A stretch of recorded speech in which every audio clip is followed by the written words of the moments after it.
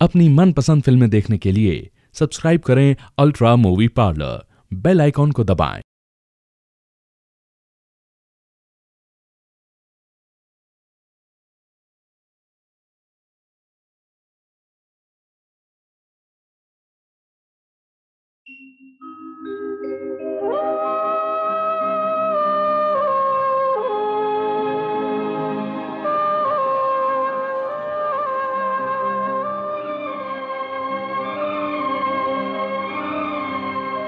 चंदन छुप गया। हाँ दादाजी, मैं छुप गया, मुझे ढूंढो। मैं आंखें खोलूं? हाँ खोलो।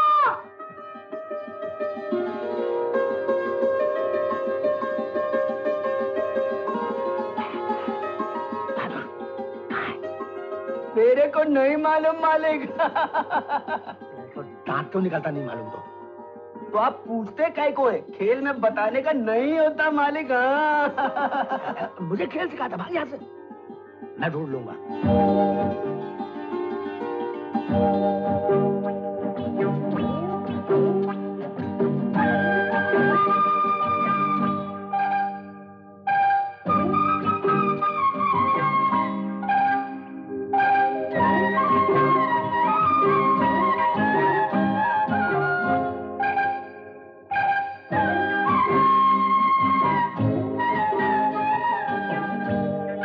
राम दादाजी, काय झालं? तो कुछ नहीं, वो चंदन के साथ आंख मिचौली खेल रहा था। यहाँ छुपा तो नहीं है? नहीं, यहाँ तो नहीं आया। तो हंस करो। मैं कहाँ से रहा हूँ? कहाँ छुप गया होगा?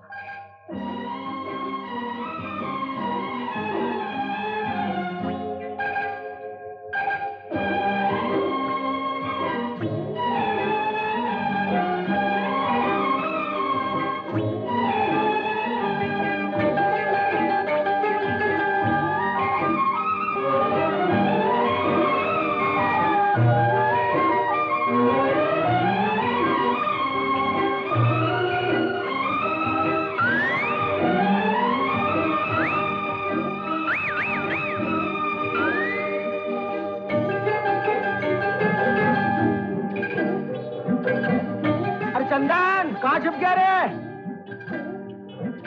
अरे निकल भाई, मैं हार गया। अरे तू कहाँ जा गया? तुम्हारे पीछे दादाजी। ठीक ही।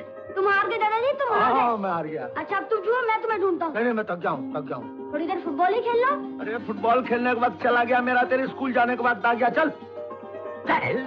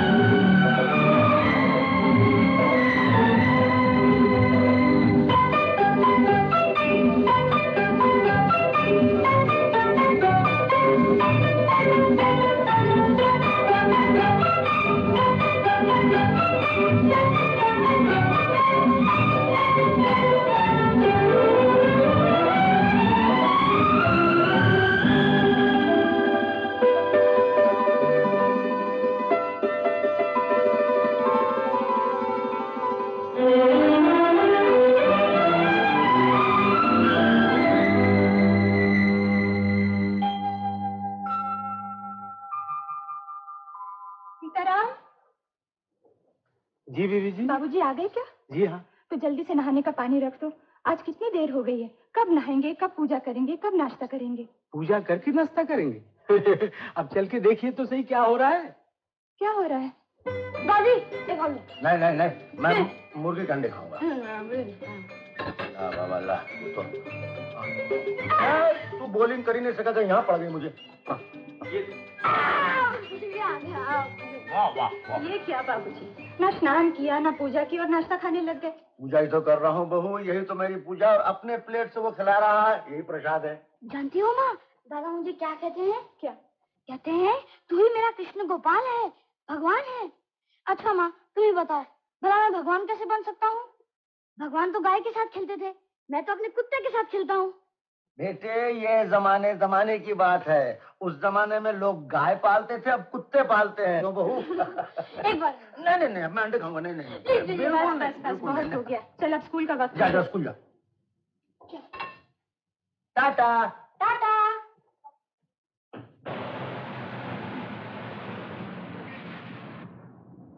जय हो बजरंग बली की। अरे हो गंगाराम भैया। अरे आई गए बहादुर सिंह।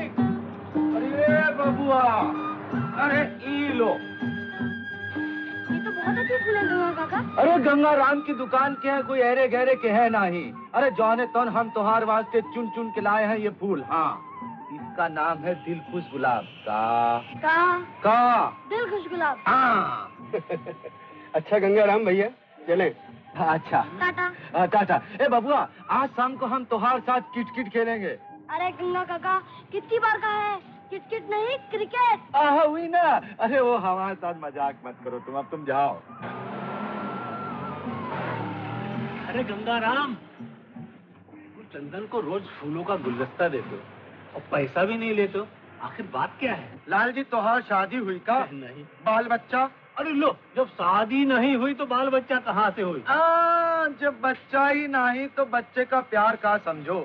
बात ये है लाल जी भैया, हमार जोरू और हमार मुन्ना है देश में और हम यहाँ परदेश में। हम जब भी बबुआ को देखत है हमार दिल भर जात है। हम उनका फूल देते हैं तो हमको ऐसा लगत कि हम अपने मुन्ना को देते हैं, और वो स्कूल में मरियम माता के चरणों में फूल चढ़ाए तो हम ये समझत कि हमार मुन्ना को आशीर्वाद मिल गया। का आशीर्वाद का मुन्ना को। हाँ, मुन्ना को। Good morning father. Good morning my child. तुम्हारे दादाजी और मम्मी अच्छे हैं ना? Yes father. Good morning father. Good morning, good morning. God bless you, God bless you. मेरे को तो क्वेश्चन समझ में ही नहीं आया। क्वेश्चन तो बहुत इजी था यार, बहुत इजी था। लो, मोटू मास्टर की गाड़ी आ गई।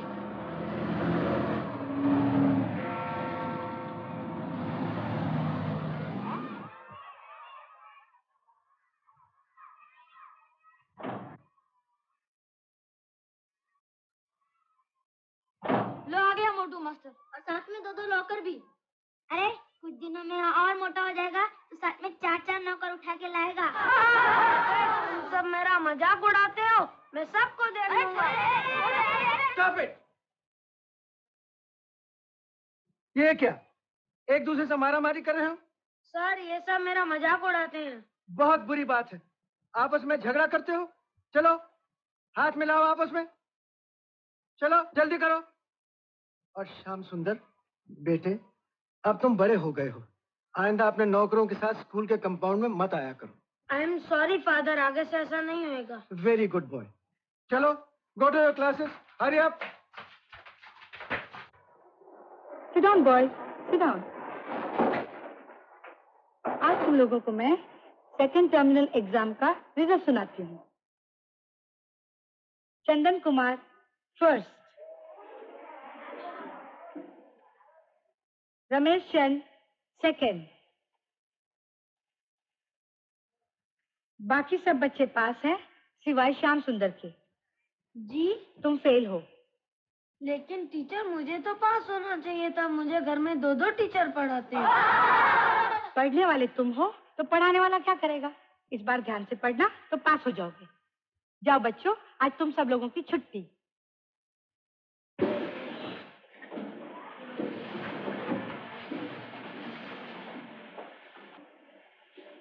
Congratulation Chandan. Thank you. मगर ये क्या, आंखों में आंसू भर के कांग्रेचुलेट कर रहे हो? मुझे ऐसा लगता है चंदन कि मैं तुम्हारे मुकाबले में फर्स्ट कभी नहीं आ सकूंगा। तो क्या हुआ, सेकंड तो आओगे? सेकंड आने से मुझे स्कॉलरशिप नहीं मिलेगी।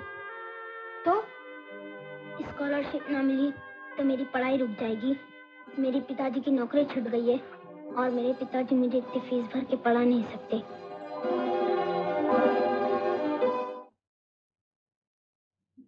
अरे चंदू, जी दादाजी। इतनी जल्दी कैसे आ गया? आज हमारे सेकंड टर्म एग्जाम का रिजल्ट निकला है ना। तेरी सूरत क्यों तू फेल तो नहीं हो गया? फेल कैसे हो जाऊंगा दादाजी, फर्स्ट आया हूँ। अरे वो तो मैं जानता हूँ, तो चल खुशियाँ मना है। कहाँ? अरे चमेली के बाग में। चल चल चल चल चल चल चल चल चल चमेली बाग में। मैं वहाँ खिलाऊंगा। और मेरी की डाली टूट गई। चद्दर बिछाऊंगा। और चद्दर का कोना फट गया। दर्जी बुलाऊंगा। और दर्जी की सुइया टूट गई। घोड़ा दौड़ाऊंगा। अब देख लीजिए दोनों का तमाशा। नमस्ते दादाजी। बेटा सुनील कब आए तुम? मैं तो आज ही आया हूँ। लो बेटे तुम्हारा प्रेजेंट प्लानर है। चाचा जी मैंने डिस्पेंसरी जैसे भाभी को फोन किया, इन्होंने कहा फौरन चले आइए। क्या हुआ तुम्हें बहू? मुझे कुछ नहीं हुआ बाबूजी, आप ही ने तो कल रात एस्प्रो मांगा था, जरा देख लीजिए ना कहीं बुखार ना हो गया हो। डॉक्टर देख लो, बहू को तसल्ली हो जाएगी। कल सर में जरा सा दर्द हो गया। बहू तुम तो खामोखा चिंता करती हो। चिंता नहीं करूंगी, परहेज करना चाहिए लेकिन कभी नहीं करेंगे। अभी कल ही की तो बात है, दोनों ने मिलकर 2-2 रुपए की चाट खा ली। अब बताइए। पर इसमें कोई खास तकलीफ तो नहीं है बहू, सिर्फ हम दोनों के पेट में वो क्या कहते हैं हमेशा होता है वायु। हाँ वायु वायु वायु। और वायु पैदा हो गई, बस वो वायु निकल गई, सर का दर्द आया। चाचा जी आपकी तबीयत तो बिल्कुल ठीक है। हाँ देखा ना बहू, बद परहेजी ने परहेज का काम कर दिया। डॉक्टर आज तुम्हें मेरे साथ बदपरहेजी करनी होगी। यानी गोभी के पराठे, दही की गुइयां और मांस की दाल घी में तल के खिलाओ। चाचा जी देखिए तकलीफ की कोई जरूरत नहीं। तकलीफ मुझे नहीं, तुम्हें होगी, गैस होगा पेट में। और बेटा तुम्हें तकलीफ देने का मुझे हक है, क्योंकि तुम मेरे बेटे के दोस्त हो। मैं भी बंदोबस्त किए देती हूँ। चल चंदन। हाँ जाओ। अरे डॉक्टर जी तुमने मेरी राय मान ली या नहीं? चाचा जी वो होम्योपैथी। अरे पेट में गैस होए 2 ड्रॉप एकोनाइट चम्मच पानी में। चाचा जी नक्स वोमिका। हाँ यार नक्स वोमिका भूल जाता हूँ। बाबूजी हाँ बुआ, आप एल्बम देख रहे थे? हाँ, आज बहुत दिनों के बाद सुनील को देखकर अरुण की याद आ गई। 7 साल हो गए, जब एक्सीडेंट के बहाने भगवान ने अरुण को हमसे छीन लिया। दूध पी लीजिए बाबूजी। रख दो बहू, बाद में पी लूंगा। सुनो, ये चंदन सो गया क्या? अभी नहीं। क्यों?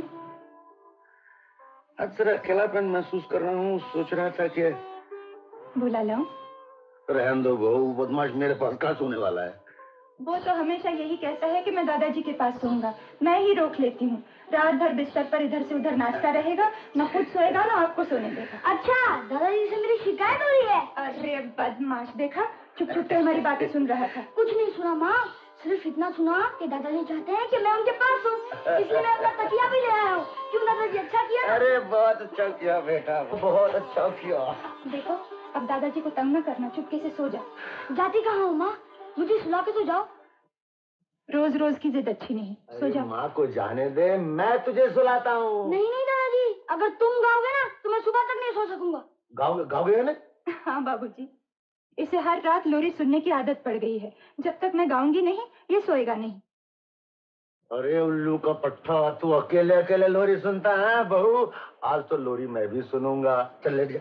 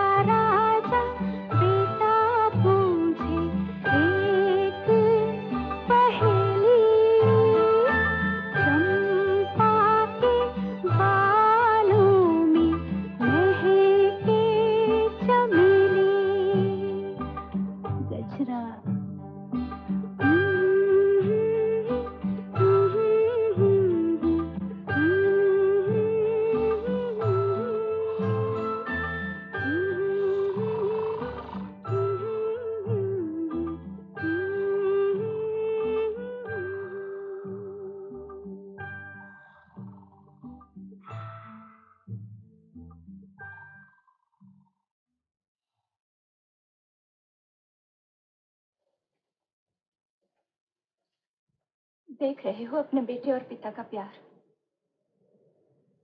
भगवान उन्हें इसी तरह सुखी रखे।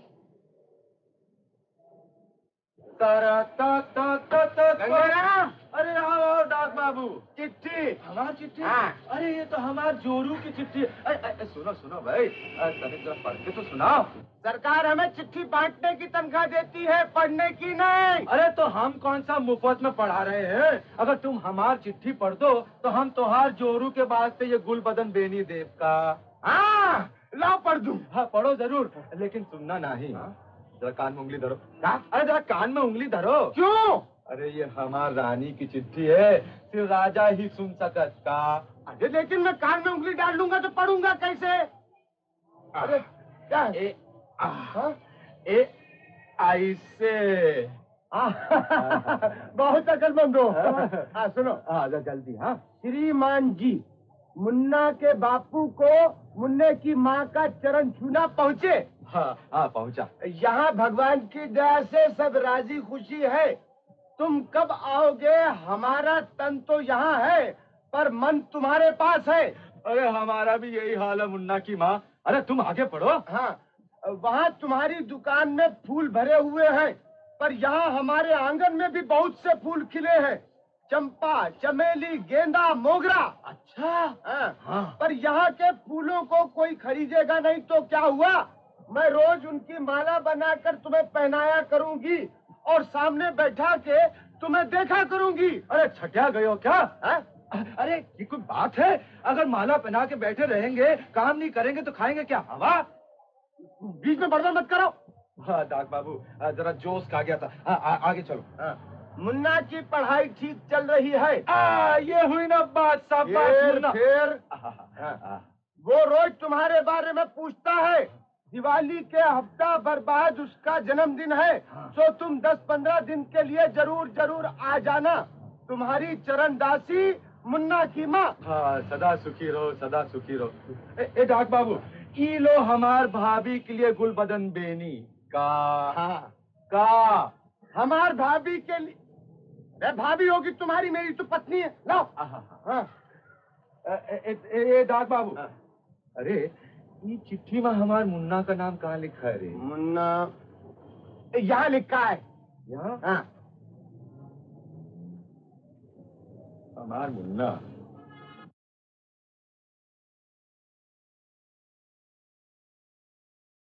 दादाजी। क्या? क्या? आपकी चिट्ठी लाया हूँ। 40 पैसे निकालो। 40 पैसे? बेरंग है। दीनदयाल गुप्ता, कानपुर। सारा बैंक चिट्ठी भेजता, वापस कर दो उसे। देखो तो किसकी चिट्ठी वापस कर रहे हो? देखो। अरे ये तो मेरे भाई की चिट्ठी, और आप वापस कर रहे हैं? दे दीजिए पैसे से, दे दीजिए ना। ये ले। 2 कम है। अबे 2 पैसे का एतबार नहीं मुझ पे। अगली दिवाली को ले लेना। चल। अगली दिवाली? पोस्टमैन के सामने मेरे भैया को गाली देते हो, शर्म नहीं आती? अरे साले को साला कहना गाली है क्या? और नहीं तो क्या, वो टिकट लगाना भूल गए। आप 40 पैसे भी नहीं दे सकते। शादी के वक्त तो उनसे पूरे 30,000 रुपए वसूल किए थे। वो सब तो 30 साल में खा कर तुम हजम भी कर चुकी हो। शर्म करो, शर्म करो। रात दिन पैसा ही पैसा। तुम्हारे लिए तो पैसा ही सब कुछ है। हाँ, मेरे लिए पैसा ही सब कुछ है, इसीलिए तो लोग मेरी इज्जत करते हैं। वही लोग पीठ पीछे गाली भी देते हैं। एक शिव शंकर जी है, लोग उन्हें कितना चाहते हैं, कितना मानते हैं। शिव शंकर जी? तुम्हें तो कोई ना कोई बहाना चाहिए उनकी तारीफ करने का। तारीफ करने के लिए भी कोई कारण होता है। उस दिन मोहल्ले के बच्चों ने क्रिकेट क्लब खोला, उन्होंने सब कुछ खरीद दिया, सबने चंदा दिया। तुमने 1 पैसा भी नहीं दिया। यहाँ तक कि गंगाराम डिसूजा ने भी 2-2 रुपए दिए। अरे अच्छा किया तुमने डिसूजा की याद दिला दी। वो राजेश कहाँ है? राजेश।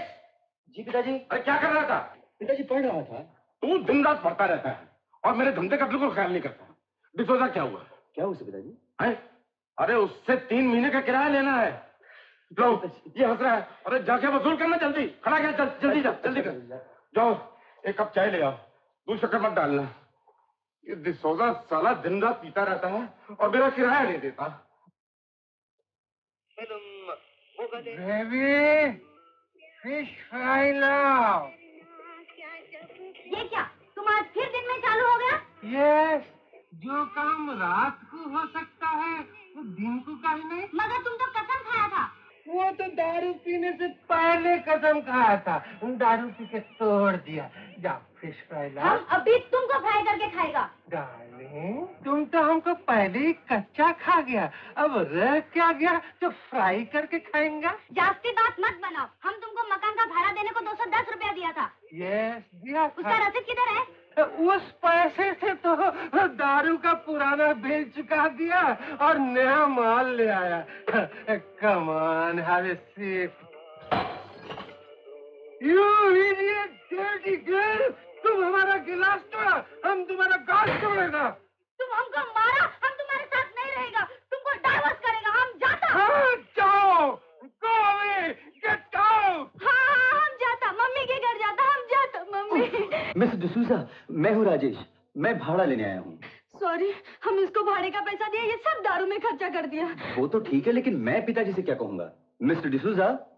देखो राजेश, भाड़े के बदले हम अपने वाइफ को तुम्हारे पास मॉर्टगेज रखता, तुम इसको ले जाओ। What? मिस्टर डिसूजा, ये आप क्या कह रहे हैं? ये तो दारू पी कर पागल हो गया है, मैड हो गया है। क्या बात है भाई, किस लिए शोर मचा रहे हो तुम लोग? आइए राजा, वेलकम। किस लड़की को ले आए यहाँ, चिल्ला रही है? दादाजी मैं नहीं लेकर आया, ये इनकी वाइफ है। Wife? Ji, third wife. Third? Oh, congratulations. Thank you sir, thank you. लेकिन मेरे समझ में नहीं आ रहा डिसूजा, ये तुम्हारी तीसरी बीवी है, इसके साथ तुम झगड़ा क्यों करते हो? इसके साथ तो तुम्हें प्यार होना चाहिए, क्यों राजेश? जी दादाजी। हाँ। ये राज साहब बहुत प्यार करता है, बहुत प्यार करता है। झूठ बोलता है सर, ये बिल्कुल झूठ बोलता है। शादी के वक्त हमसे बोला नया दागिना बनाएगा, मॉडर्न ड्रेस लाएगा, और अभी दारू पीता है, हमको मारता है बस। ये तो बहुत बुरी बात है डिसूजा। एक तो तुमने अपनी तोन ब्याह घटाए एक यंग और ब्यूटीफुल लड़की से शादी कर ली, दूसरी तुम इसकी बात नहीं मानते, इसके लिए चीजें नहीं लाते। लाएगा राज साहब, लाएगा। ये क्या लाएगा हमारे लिए? 3 महीने का भाड़ा लेके गया हमसे और देख के आया दारू वाले को। ये तो डिसूजा की पुरानी आदत है। राजेश, तुम शायद किराया लेने आए हो? जी दादाजी, पिताजी ने जबरदस्ती भेज दिया। कितना किराया बाकी है? 210 ओनली। 210। राजेश, किराया तो मुझसे ले जाओ। लेकिन आप क्यों दे रहे हैं दादाजी? मैं पिताजी से कोई बहाना बना दूंगा। अरे ले जाओ भाई, वरना उसे नींद नहीं आएगी। ये लो, 100, 200 और 10। पहले भी 210 दिए थे, याद रखना। 420। थैंक यू वेरी मच राय साहब, हम आपका एहसान कैसे चुकाएगा? एहसान चुकाने का बात करके तुम राय साहब को छोटा बनाते हैं? जानता नहीं, ये हमारे गॉडफादर है। देखो डिसूजा, अगर तुम मुझे गॉडफादर मानते हो तो मेरी बात माननी पड़ेगी। नो, मानो। इसके साथ कभी झगड़ा नहीं करोगे? नो, नेवर, कभी माफी झगड़ा मांगो, नहीं माफी करना। मुझे माफ कर दे जाए। चलो राजेश, इन लोगों को लव करने दो, हम लोग चलेंगे। चलिए। कहाँ चलेंगे हम लोग? जहाँ आप कहें। तुम्हारे बाल काफी बढ़ गए, किसी हज्जाम के पास चल के बाल कटवा ले। दादाजी मैं खुद चला जाऊंगा ना, आप क्यों तकलीफ करते हैं? प्रॉमिस? प्रॉमिस दादाजी। चलिए। अरे भाई आमिर चांद। अरे राजेश, ले आए।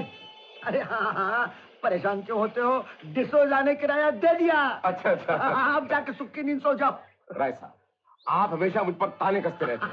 3 महीने किराया बाकी था, आखिर मुझे भी तो इनकम टैक्स देना पड़ता है। क्यों नहीं, लेकिन पूरी कमाई तो देते नहीं, आधी कमाई ब्लैक में खा जाते हो। आपकी खुली सड़क पर कैसी बात कर अरे रहे हैं? लो, इसका हथेली खुजा रही, पैसे निकालो पैसे। दादाजी, हाँ, आपकी चिट्ठी। मेरी चिट्ठी? मैं कौन चिट्ठी लिखेगा? अरे समझी जी, पर उन्हें चिट्ठी क्यों लिखे? वो तो यहीं रहते हैं। ला पैसे ला, पैसे ला। अरे देखो, बाल कटाई के लिए इससे 2 रुपए दे देना। 2 रुपए क्यों? 2 रुपए क्यों नहीं? अरे 4 आने में किसी नाई को घर पे बुलवा के बाल कटवाए जा सकते हैं। बात है, 4 आने सही, लेकिन बाल जरूर कटवा लेना बेटा। अच्छा दादाजी। लाला जी। हाँ, क्या? बहुत पैसे हैं। तुझे क्या? नहीं, वो मेरे 2 पैसे दे दीजिए, अगली दिवाली तक वसूल करना भूल जाऊंगा। अरे कैसा जमाना आ गया है, लोग 2 पैसे का एतबार नहीं करते। देखिए ना, इतनी जल्दी है ना, अगले हफ्ते आगे ले जाना। अगले हफ्ते? हाँ, ऐसे पोस्टमैन को तो नौकरी से निकलवा देना चाहिए। बहू। जी बाबूजी। एक बहुत बड़ी मुसीबत आ गई। क्या हुआ? तुम्हारे पिताजी ने चिट्ठी लिखी है। चिट्ठी क्यों लिखी? वो तो फोन भी कर सकते थे। यही तो मुसीबत है, उन्होंने लिखा है जब भी मैं अनु को अपने घर आने के लिए फोन करता हूँ वो टाल देती है। इसलिए आपको लिख रहा हूँ, हो सके तो अनु और चंदन को 2 दिन के लिए भेज दीजिए वगैरह वगैरह। इस मुसीबत को तुम ही सुलझा सकते हो। जाओ। मैं कैसे जाऊं बाबूजी? आपके यहाँ देखभाल कौन करेगा? नहीं, इसकी फिक्र तुम मत करो, लेकिन जहाँ तक मैं जानता हूँ चंदन 2 दिन से ज्यादा मुझे छोड़कर रह नहीं सकेगा। चंदन नहीं रह सकेगा या आप उसके बगैर नहीं रह सकेंगे? नहीं, ये बात नहीं बहू, मैं बात यही है वो। अरे सुनती हो, कहाँ हो? देखो अन्नू आई है और साथ में नाती महाराज भी पधारे हैं। नमस्ते नानी जी। जीते रहो बेटा। तुमने तो कहा था अन्नू नहीं आएगी, देखा संदीप जी को जरा सी चिट्ठी लिखी, फौरन भेज दिया उन्होंने। ऐसा भी क्या बेटी, हमसे क्या गलती हो गई जो तूने आंखें फेरी? ऐसा न समझो माँ, बाबूजी की सारी जिम्मेदारी मुझ पर है ना। माँ, हम दादाजी के पास कब चलेंगे? लो सुनो, बेटे को सिखा के लाई है क्या? देखो बेटा, तुम तो हमेशा दादाजी के पास रहते हो, कितने दिनों के बाद आए हो, कुछ दिन हमारे साथ भी रहो।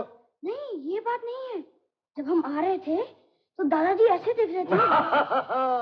समझ गया बेटा, दादाजी तुमसे बहुत प्यार करते हैं ना, इसीलिए। उन्हीं के प्यार से तो इतना जिद्दी हो गया है।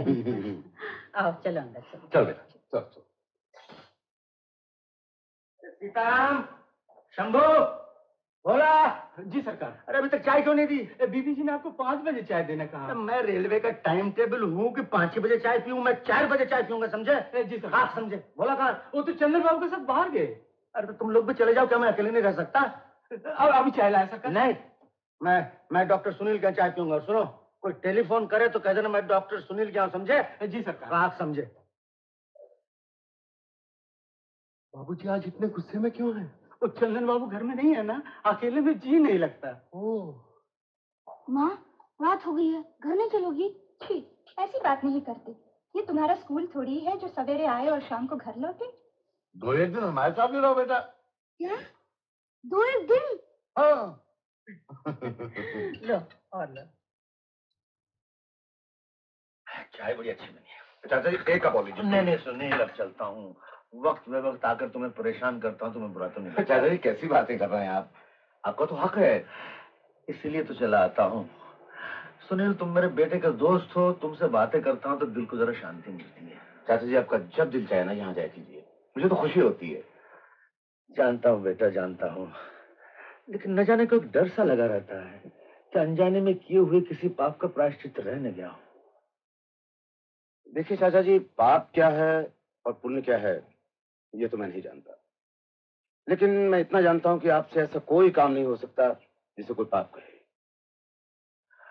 पता नहीं बेटा, आज लोग मुझे प्यार करते हैं, कहते हैं मैं दानी हूं, दूसरों के सुख दुख का साथी हूं, लेकिन मैं जो कुछ भी करता हूं अपने स्वार्थ के लिए, दूसरों का आशीर्वाद पाने के लिए, ताकि वो चंदन हमेशा सुखी रहे, फले फूले। सुनील, उससे मेरा इतना मोह हो गया है कि चाचा जी, तुम्हारा टेलीफोन। हेलो, कौन? ओ भाभी जी। जी हाँ, मैं बोल रहा हूँ जी। चंदन तो यहाँ नहीं आया, लेकिन चाचा जी यहाँ मौजूद है, फोन दो इन्हें। अच्छा, वो चंदन का? कुछ नहीं चाचा जी, चंदन घर में मिल रहा है। अरे तो फोन दिया होता मुझे। कहा कि आप खाम परेशान हो जाएंगे, चंदन नौकर के साथ बाहर गया, थोड़ी देर में आ जाएगा। अरे परेशान कैसे ना हूँ सुनील, ये उल्लू का पट्टा मुझे कभी चैन से बैठने नहीं देगा। आखिर गया कहाँ? न घर पहुंचा न सुनील के यहाँ। तुम बेकार की चिंता कर रही हो माँ, वो शैतान यहीं कहीं खेल रहा होगा, फिर भोला भी तो उसके साथ है। हेलो, कौन? बाबूजी? नहीं, अभी तक उसका कुछ पता नहीं चला। क्या कह रही हो बहू, अब तक नहीं आया? पर वो कहाँ चला गया होगा? बहू तुम्हें तो उसका ख्याल रखना चाहिए था। और शैतान तो यहाँ मौजूद है। आपने मुझे वहाँ पर 2 दिन के लिए भेज दिया? अरे बदमाश, वहाँ तुझे लोग ढूंढ रहे हैं, मैं यहाँ परेशान हूँ, तू गया कहाँ था? मैं तो बस में बैठ कर आ रहा था। अरे अकेले क्यों आया? भोला को साथ क्यों नहीं लाया? भोला माँ से पूछता, और माँ मुझे आने देती। बेटा, माँ तुझे आने तो नहीं देती, तूने बहुत अच्छा किया है, तू चल आया। अच्छा चल। तेरी माँ टेलीफोन पर है। हेलो, हाँ बहू हो, सुनो, ये तुम्हारा लाडला उल्लू का पट्टा आ गया, इससे बात करो, मैं जो कहूँ वो कहना। माँ, माँ, मैं बस में बैठ के चला आया। मैं बस में बैठ कर चला आया। मैं दादाजी के साथ रहूंगा। मैं दादाजी के साथ रहूंगा। तुम्हें वहाँ रहना है तो रहो। तुम्हें वहाँ रहना है तो रहो। रख दे।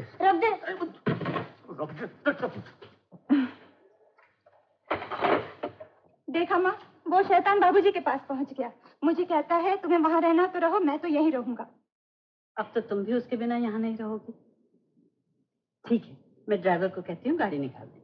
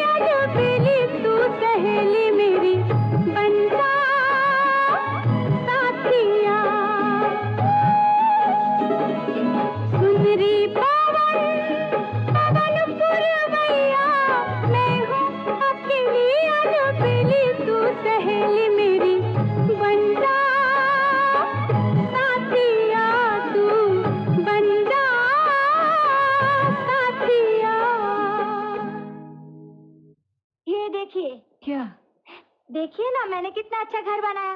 कहाँ है घर? यही तो है। अरे ये क्या हुआ? ये टूटा कैसे? ये क्या तुम देख नहीं सकती? कौन है मित्रन जी? मैं हूँ, चंदन। चंदन? अरे तुम तो बहुत छोटे हो, मेरे छोटे भाई की तरह। लेकिन तुमने बिना देखे कैसे बना दिया? मैं हाथों से छूकर सब समझ लेती हूँ। अरे वाह, तब तो तुम मेरे कुत्ते की भी मूर्ति बना सकती हो ना? हाँ हाँ। कहाँ है तुम्हारा कुत्ता? मैं अभी उसे लाता हूँ।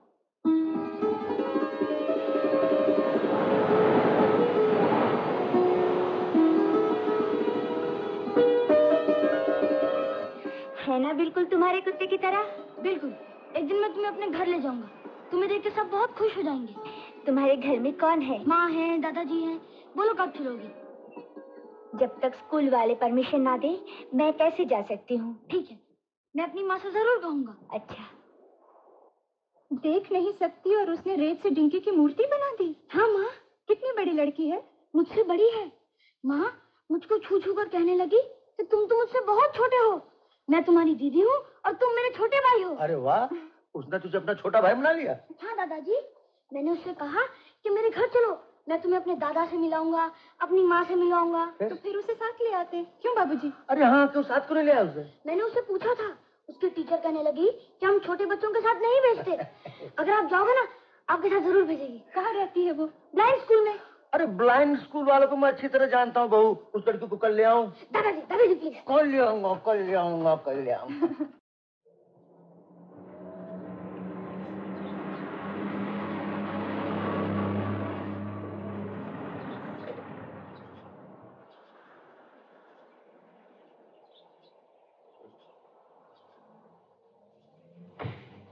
आइए आइए राय साहब, नमस्ते।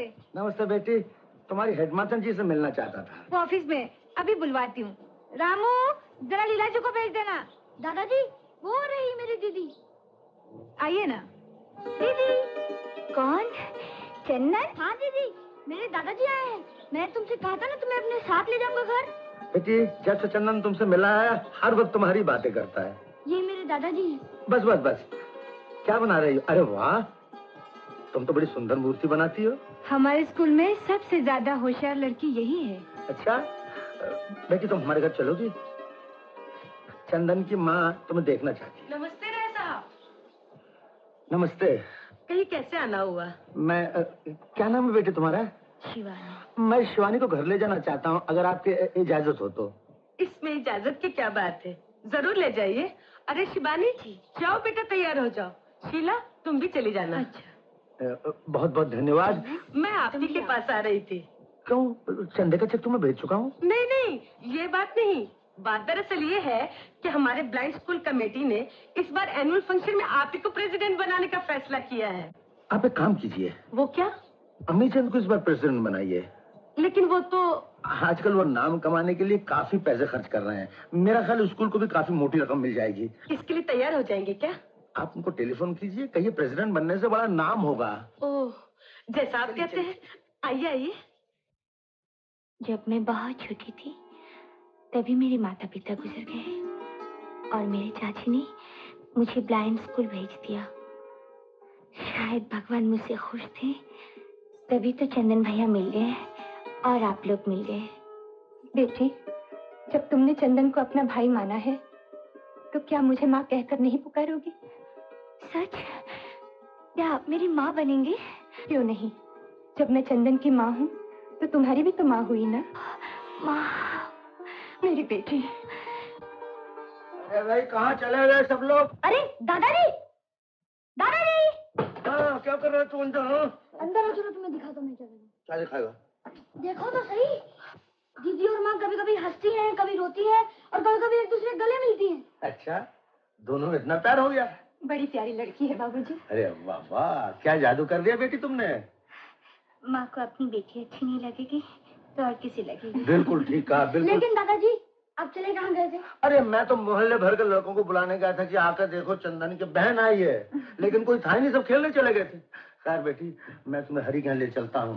वो बड़ा करता है कि बड़ी अच्छी स्टैचूज बनाता है, लेकिन देखे तो सही मेरी बेटी कैसी बनाती है। अब जा बेटी। चल। अरे भाई हरी बाबू। अरे राय साहब, आज बच्चे हैं। अरे इस स्टैचू को पलट दो यार। आओ बेटा, आइए आइए। आज रास्ता कैसे भूल गए? आओ बेटा चंदू, आओ। सीढ़ी बेटा, सीढ़ी। ये कौन है? इसी के लिए तो तुम्हारे पास आया हूँ। क्या हुआ? ये अमेरिकन दाढ़ी तुमने कब से? अरे भाई अमेरिकन नहीं, रशियन रशियन। सच्ची की झूठी? अरे झूठी नहीं, बिल्कुल सच्ची है। हाँ तो मैं कह रहा था भाई, ये लड़की बड़ी गुनी है, इसे दिखाई नहीं देता, लेकिन किसी का भी चेहरा छूकर मूर्ति बना लेती है। अच्छा, हाँ, मैं चाहता हूँ इसे तुमको सिखाओ। हाँ हाँ जरूर सिखाऊंगा। आओ बेटी, बोलो तुम क्या बनाओगी? जो आप कहें। दीदी तुम मेरा चेहरा बनाओ ना। नहीं नहीं नहीं नहीं, जो जिंदा है उनकी मूर्ति कहीं नहीं बनाई जाती। हाँ क्यों हरी? हाँ हाँ, आप ठीक कहते हैं। आओ बेटी, मैं बताता हूँ तुम क्या बनाओगी। ये कृष्ण भगवान की मूर्ति है, तुम इसे बनाओ। इस कुर्सी पर बैठो। अच्छा तो हरी मैं चलता हूँ। हाँ हाँ, आप जाइए, मैं इन्हें घर छोड़ दूंगा। अच्छी बात। अच्छा बेटी जवानी, एक बात बताओ, ये दाढ़ी सच्ची है कि झूठी? आप मेरी दाढ़ी के पीछे हाथ धोकर पड़ गए। लेकिन अच्छी है, अच्छी है। बेटी थोड़ी देर तुम यहाँ बैठो, मैं प्लास्टर वगैरह लेकर आता हूँ।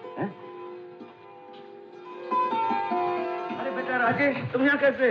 क्या बताऊँ दादाजी, पिताजी इस बार ब्लाइंड स्कूल के एनुअल फंक्शन में प्रेसिडेंट बन रहे हैं। अच्छा, बड़ी खुशी की बात है, वो प्रेसिडेंट बन रहे हैं। और उन्होंने 10,000 रुपए डोनेट करने का वचन दिया है। क्या कहते हो राजेश? अम्मी चंद 10,000 रुपए दे रहे हैं, ये तो बड़ी खुशी की बात है। लेकिन दादाजी उनकी एक शर्त है। भाई 10,000 रुपए दे रहे हैं, शर्त तो जरूर होगी। क्या शर्त है? वहाँ उनका एक स्टैच्यू लगना चाहिए। ब्लाइंड स्कूल में स्टैच्यू? जी। फिर देखेगा कौन, सब तो अंधे हैं वहाँ। दादाजी ये तो मैं भी सोच रहा था। यही क्या? उनकी फोटो है दादाजी। अच्छा अच्छा अच्छा, इसी फोटो से स्टैच्यू बनेगा? हाँ जी हाँ बिल्कुल, दिख ही रहा है वो अपने ब्लाइंड स्कूल के प्रेसिडेंट है। हाँ ले जा हरी बाबू, बहुत अच्छा बना लेंगे, जाओ। और सुनो बेटा जी, ये दादाजी कटवा लूंगा। भूल जाते हो। जरूर। राजेश भैया जल्दी आना, आज क्रिकेट खेलना है। हाँ हम भी खेलेंगे क्रिकेट, चलो।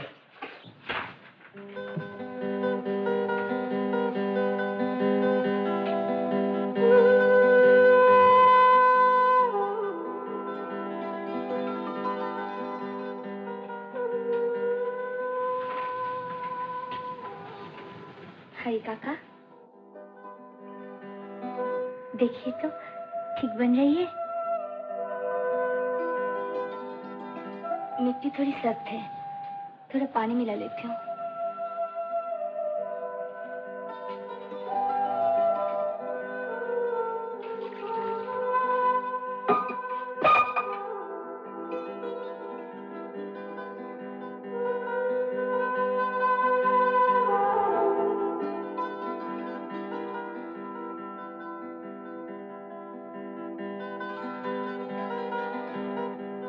अरे राजेश, तुम यहाँ क्या कर रहे हो? जी कुछ नहीं, इनका आंचल गिर गया था, मैंने उसे ठीक कर दिया। तुम दोनों एक दूसरे को जानते हो क्या? जी नहीं, आज पहली बार देखा है। ये शिवानी है, बड़ी होनहार आर्टिस्ट, ब्लाइंड स्कूल में पढ़ती है। नमस्ते। नमस्ते। अपने पिताजी की तस्वीर लाए हो? जी हाँ, ये लीजिए। ठीक है, लेकिन चाचा जी एक बात समझ में नहीं आई। पिताजी ब्लाइंड स्कूल में डोनेशन देकर नाम कमाना चाहते हैं, ये तो बहुत अच्छी बात है, लेकिन इसके लिए स्टैच्यू लगाने का क्या मतलब है? अरे बेटा, बड़े लोग स्टैच्यू नहीं लगवाएंगे तो हम लोगों का गुजारा कैसे होगा? ये भी ठीक है चाचा जी। चाचा मैं चलूं? अच्छा अच्छा शिवानी, मैं चलता हूँ। हरी काका। बेटी, ये साहब कौन थे? राजेश, बड़ा अच्छा लड़का है, यही पड़ोस में रहता है। मैं उनसे बात करती रही, ये समझकर कि आप हैं। कभी कभी गलतफहमी से भी अच्छाई पैदा हो जाती है बेटी। अच्छा हाँ हाँ जी, सेंटर। Right right, correct. हाँ सब लोग तैयार? आओ दिखाता हूँ तुम्हें त्योहार। तो फिर आइए दादाजी मैदान में। संभालिएगा दादाजी, कहीं हाथ पैर न टूट जाए। इतने जोर से मत फेंकना। डर गए दादाजी।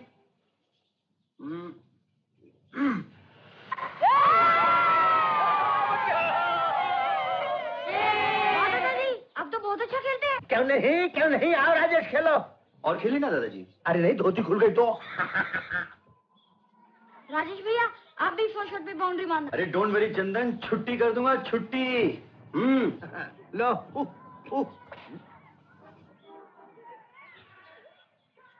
गुगली जानते हो गुगली? आप बॉल तो कीजिए। लो।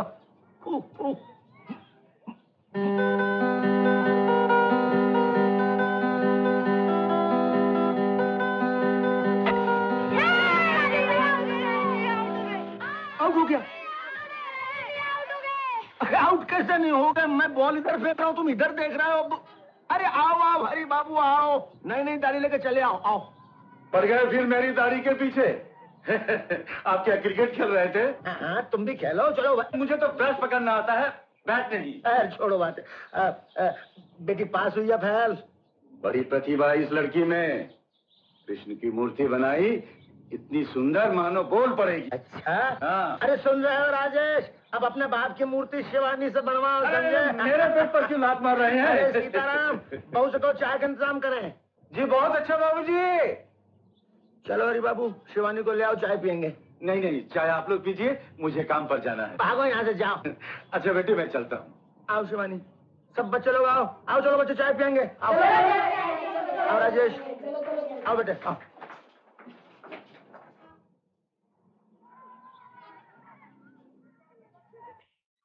बैठो बेटी, बैठो। आपको मालूम है दादाजी, दीदी जितनी अच्छी मूर्तियां बनाती है उतना अच्छा गाती भी है। अरे ये तो नहीं मालूम था। बच्चे लोग सब लोग आओ इधर, शिवानी गाना गाएगी। नहीं नहीं, मैं गाना वाना क्या जानूं। झूठ मत बोलो दीदी, उस दिन समुद्र के किनारे क्या गा रही थी? वो तो कुछ नहीं बेटी, तुम्हें गाना ही पड़ेगा। अरे तुम्हें नहीं मालूम, तुम्हारा गाना सुनने के लिए ही हम पैदा हुए, क्यों राजेश? हाँ दादाजी, गाइए ना। अच्छा, आप सब लोग कहते हैं तो एक भजन सुनाती हूँ। हाँ बेटी, भजन ही गाओ। ये भजन मैंने स्कूल में सीखा है। भजन की भावना ये है कि गोकुल में कृष्ण की बंसी सुनकर सब गोपियां मुग्ध हो जाती है, अपनी सूझ बूझ खो बैठती हैं। एक दिन राधा ने कृष्ण से कहा, कान्हा तुम बंसी ना बजाया करो। कृष्ण ने पूछा, क्यों? तो राधा ने कहा, नींद चुराए चैन चुराए डाका डाले तेरी बंसी। नींद चुराए चैन चुराए डाका डाले तेरी बंसी। अरे दिन दहाड़े चोरी करे रात भर जगाए डाका डाले तेरी बंसी। हो नींद चुराए चैन चुराए डाका डाले तेरी बंसी।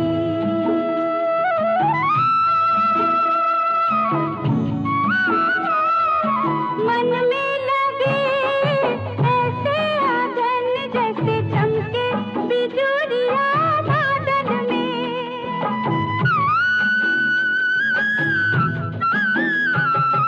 मन में लगे ऐसे आंगन जैसे चमके बिजुलिया बादल में। चुपके कभी ले जाऊंगी तेरी बंसी छुपा के आंचल में। काहे शाम ढले कदम तले मुझको बुलाए डाका डाले तेरी बंसी। नींद चुराए चैन चुराए डाका डाले तेरी बंसी।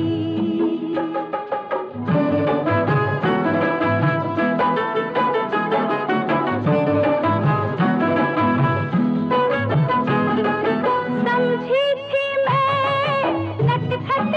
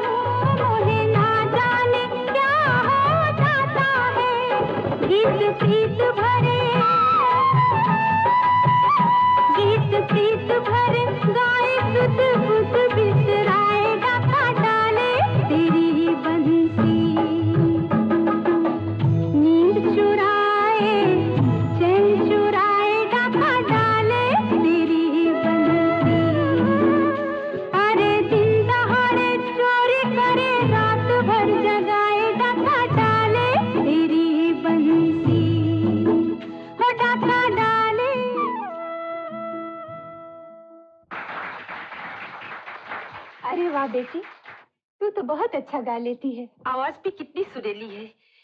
इसे पहले तो कभी नहीं देखा यहाँ। कौन है ये लड़की? इसका नाम है शिवानी। चंदन ने इसे अपनी बहन बना लिया है। बेटी, आप हैं राजेश की माँ। नमस्ते। जैसा गुण वैसा ही रूप। कितनी खूबसूरत है इसकी आंखें। लेकिन माँ जी, मुझे दिखाई नहीं देता। हाँ, यही ब्लाइंड स्कूल में पढ़ती है। ओह, आइए चाय बना ले।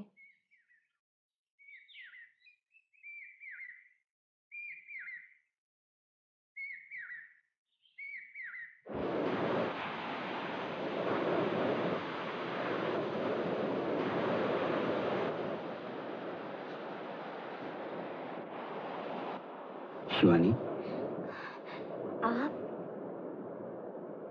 तुमने मुझे पहचान लिया? क्यों नहीं, हम लोग तो खुशबू और आवाज से सब कुछ पहचान लेते हैं। तुम यहाँ अकेली क्यों बैठी हो? ये जगह मुझे बहुत अच्छी लगती है। मित्रन जी रोज शाम को मुझे यहाँ छोड़ जाते हैं और मैं यहाँ बैठी बैठी लहरों की आवाज सुनती हूँ। आप भी रोज यहाँ आते हैं?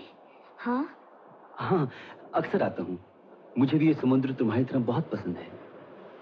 खास तौर पे ये लहरें जो किनारे से टकराकर मोतियों की तरह बिखर जाती हैं।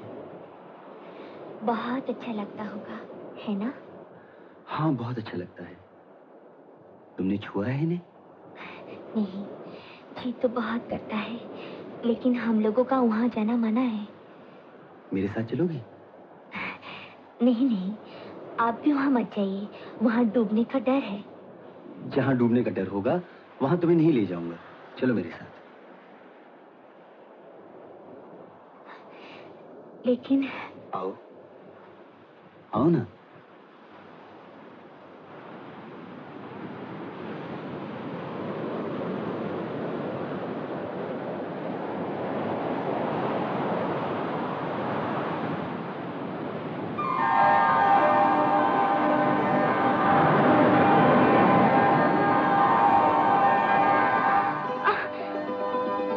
आओ ना।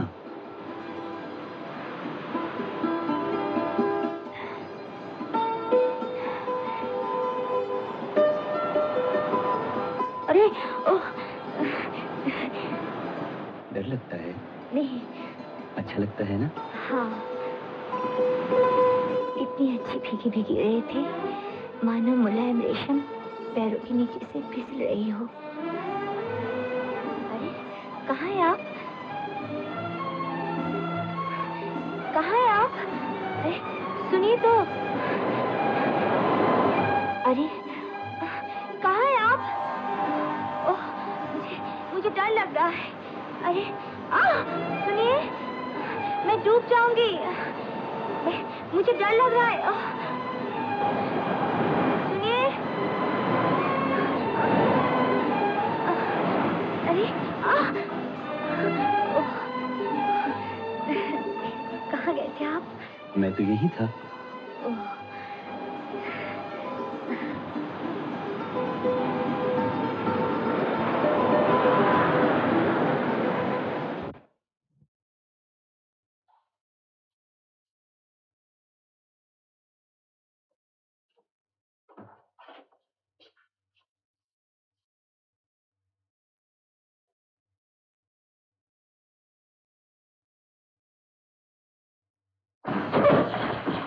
क्या हुआ बेटा?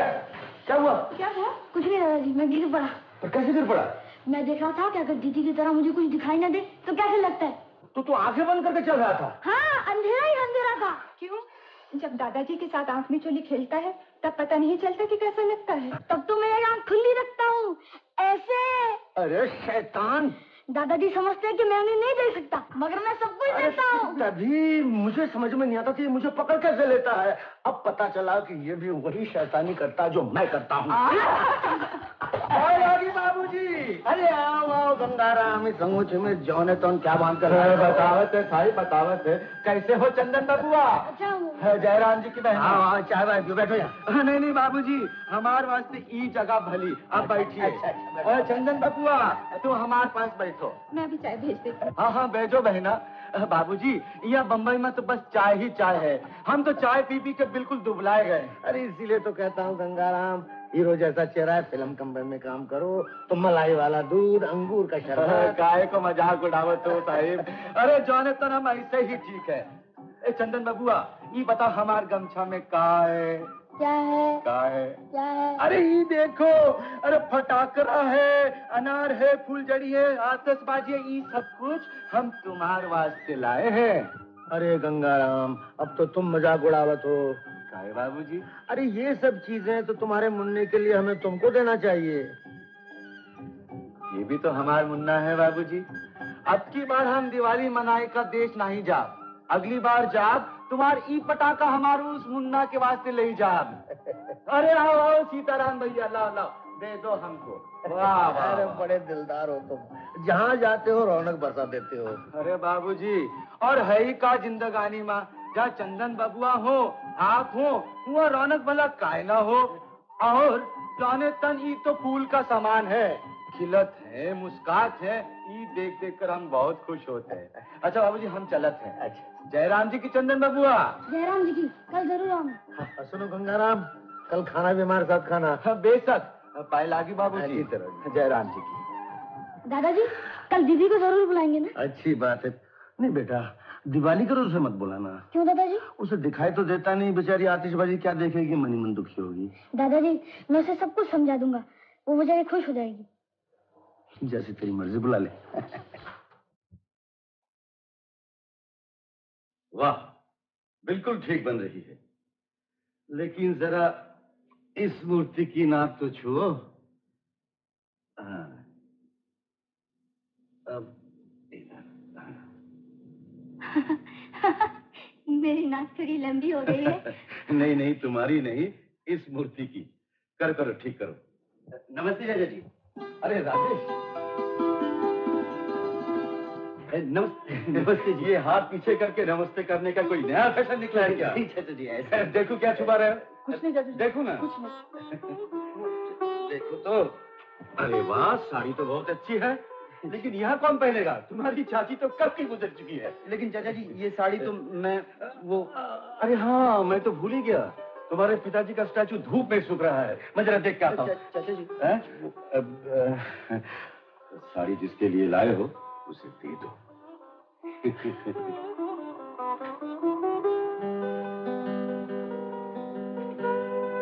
शिवानी जी, तुम मेरी ये छोटी सी भेंट स्वीकार करो। कल दिवाली है, तुम चंदन के घर तो आओगी ना? आप चाहते हैं मैं ये साड़ी पहन कर आऊं?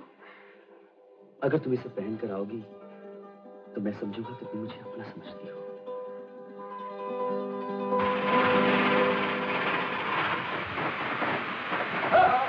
Darling, be careful darling. अरे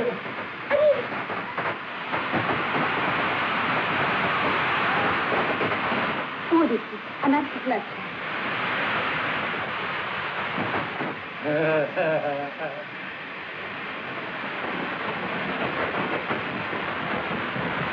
दीदी, लोग कितने सारे अनार जल रहे हैं। अच्छा, चंदन देखो, वो देखो, राजू भाई ने रॉकेट चला।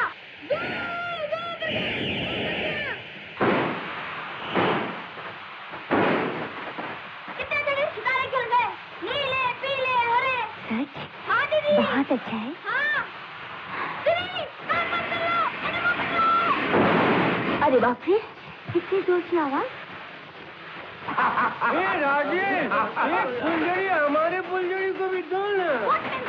अरे क्या हुआ, तुमने हमारे थर्ड वाइफ है। राम राम सेठ जी। राम राम साहिब। अरे राजेश भैया, अरे का अकेले अकेले बैठ कर फटाके फोड़ो तो जरा वहां जाओ। अरे वहाँ कैसे जाऊं गंगाराम, सब लोग पीछे खड़े हैं। वही बात है, तो ठहरो, अगली दिवाली पर। हाँ, क्या हुआ? अरे क्या पूरा डब्बा लो। Thank you. अरे बाबूजी जरा तनिक यहाँ तो आओ। हुआ, अरे आओ तो सही।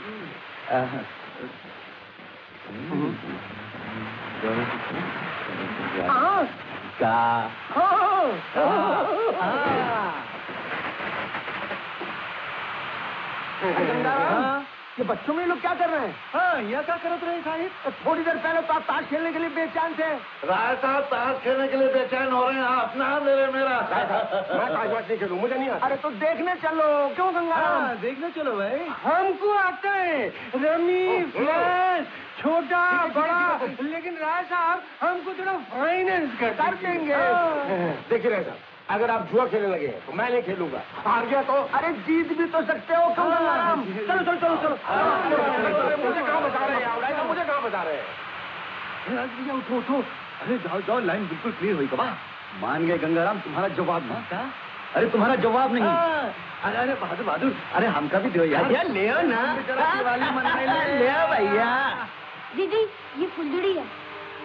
अच्छा शिवानी, तुम भी आतिशबाजी जलाओ ना। ये लो फुलझड़ी। चंदन, तुम जाओ और अपनी दीदी के लिए एक चरखी ले आओ। अच्छा अभी लाया। अच्छा लग रहा है ना? जी बहुत अच्छा। मुझे मालूम नहीं था कि दिवाली इतनी खुशी का त्योहार है। मैंने भी इतनी खुशी आज पहली बार महसूस की है। जी मेरा मतलब है, तुम ये साड़ी पहन कर आई, मुझे ऐसा लगा जैसे मैंने सब कुछ पा लिया। अरे अलग अलग काहे जलाते हो? अरे दोनों संग संग जलाओ, हाथ में हाथ पकड़ के ऐसा। हाँ। मजा लो मजा लो। अरे हम जाए कि जरा चंदन बबुआ को रोकत हैं कि वो हिया ना आ जाए। हाँ हाँ हाँ हाँ। मैं कम इन सर। आओ चंदन। सर आपने मुझे बुलाया? हाँ, तुम्हें इस बार का रिजल्ट मालूम है? No sir. तुम्हारी क्लास के सारे बच्चे पास हो गए। अच्छा सर, फर्स्ट कौन आया सर? रमेश। मुझे बहुत खुशी हुई सर कि रमेश फर्स्ट आया। तुम्हें खुशी है? हाँ सर, रमेश को स्कॉलरशिप मिलेगा, वो आगे पढ़ सकेगा। आपको मालूम नहीं सर, उसके पिताजी बहुत गरीब हैं। ओह आई सी। इसीलिए तुमने अरिथमेटिक के पेपर के 2 सवाल छोड़ दिए। Any how, I am very happy. God bless you my child. जाओ, तुम अपनी क्लास में जाओ। Thank you sir.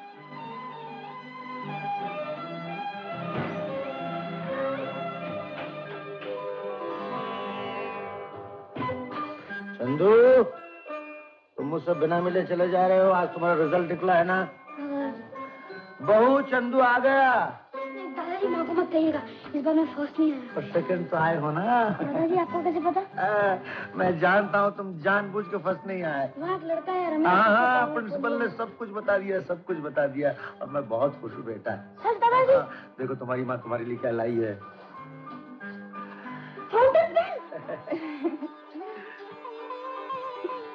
बेटा तुमने किसी के भलाई के लिए कुर्बानी की। रमेश को स्कॉलरशिप की जरूरत थी, वो तुमने उसे दिलवा दिया। देख लेना बाबू, एक दिन बहुत बड़ा आदमी बनेगा।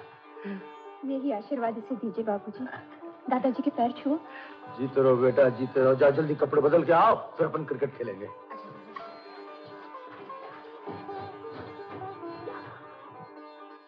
तारा ता ता ता ता ता तारा ता ता। कैसे हो गंगाराम? अरे आओ आओ राजेश भैया। क्या बात है, आज बड़ी मस्ती में गुनगुना रहे हो? हम गरीबों के वास्ते ये मस्ती तो सबसे सस्ती है।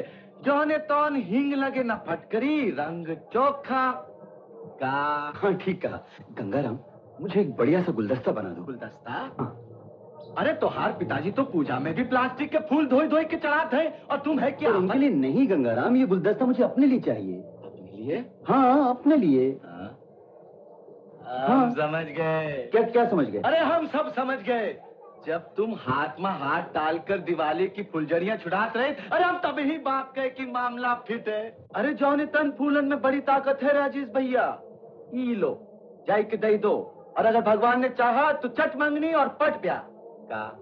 हाँ हाँ का चट मंगनी और पट ब्याह।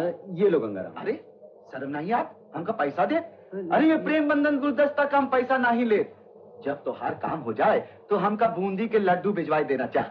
अच्छा जरूर भिजवा। तारा ता ता तारा ता। शिव शंकर जी बड़े गुण गाती थी शिव शंकर जी के। ये देखो। क्या है? अरे तुम्हें तो अंग्रेजी नहीं आती, इस बार ब्लाइंड स्कूल ने मुझे प्रेसिडेंट बनाया।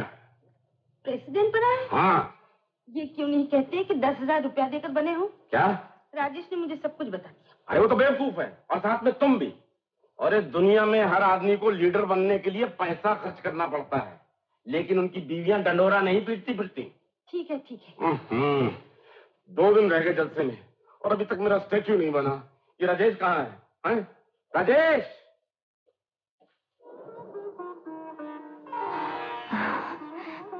आप? अरे बिना बात किए कैसे पहचान लिया मुझे? खुशबू से। मैंने कहा था ना, हम लोग खुशबू से सब कुछ पहचान लेते हैं। इतनी अच्छी फूल है, मनमोहक सुगंध है। इन फूलों का नाम जानती हो क्या? प्रेम बंधन गुलाब। प्रेम बंधन? मैं समझी नहीं। फिर मैं भी नहीं समझा था, लेकिन उसने मुझे समझा दिया। किसने? अरे अपना फूल वाला गंगाराम। वही जिसने फूलझड़ी छुड़ाते समय दोनों का हाथ मिला दिया था। हाँ वही। कहने लगा हम प्रेम बंधन गुलदस्ता का पैसा नहीं ले, जब शादी हुई जाए तो बूंदी के लड्डू भेज देना। शादी? मेरी और तुम्हारी। हाँ शिवानी, जब पहली बार मैंने तुम्हें देखा था, मैंने उसी दिन सोच लिया था कि मेरी जीवन संगनी तुम ही बन सकती हो। लेकिन तब आप ये नहीं जानते थे कि मैं अंधी हूँ। मैं जान गया था, और अगर मैं ना भी जानूं तो क्या। मैं पूछता हूं, एक लड़के और लड़की की शादी होने के बाद अगर दोनों में से एक की आंखों की ज्योति चली जाए तो क्या दूसरा उसे छोड़ दे, उसे त्याग दे? नहीं, हरगिज नहीं। राजेश। शिवानी, मैं तुम्हारा इलाज कराऊंगा, बड़े बड़े डॉक्टरों को दिखाऊंगा, और अगर फिर भी तुम्हारी आंखें ठीक ना हुई तो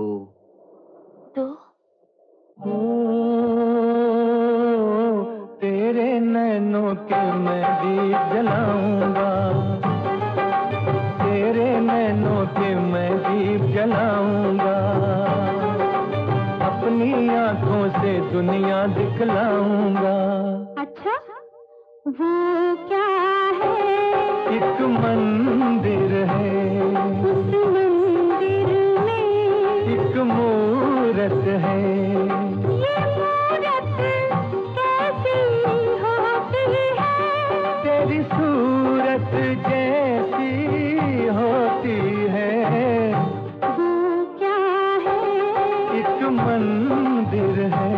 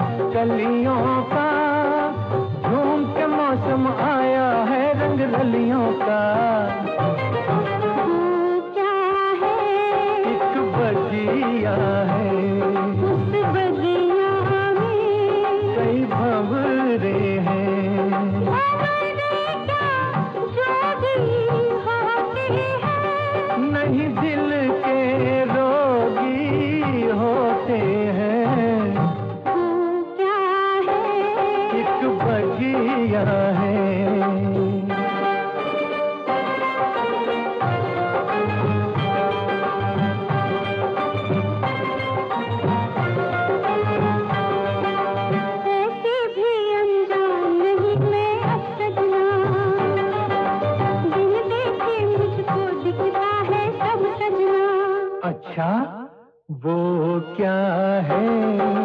सागर है, उस सागर में एक नैया है। अरे तूने कैसे नाम लिया? मन से आंखों का काम लिया। वो क्या है? वो सागर है।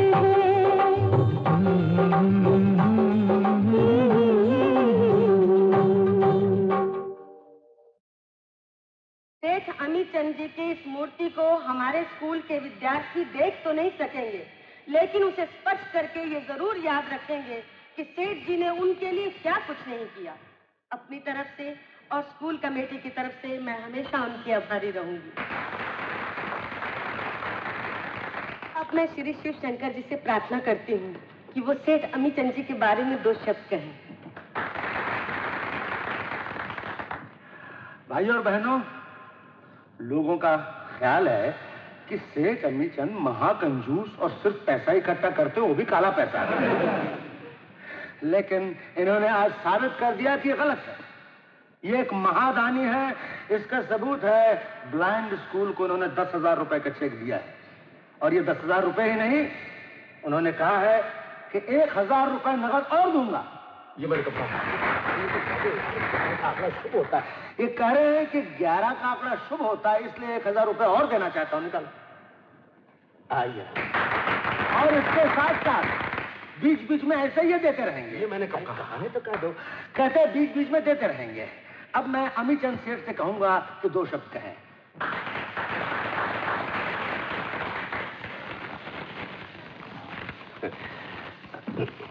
क्या हुआ? भाषण करने से पहले क्या कमाल करते तुम? चने की दाल खाकर भाषण करने चले आए।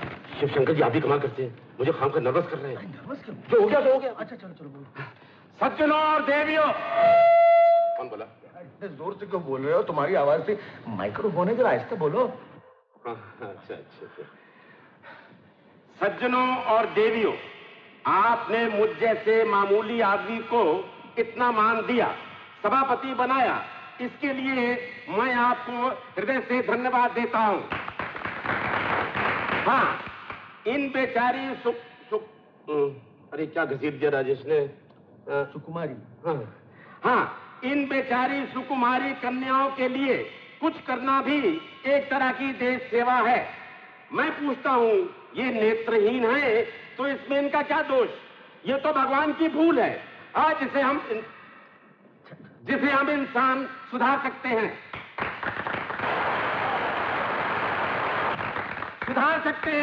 आप पूछेंगे कैसे?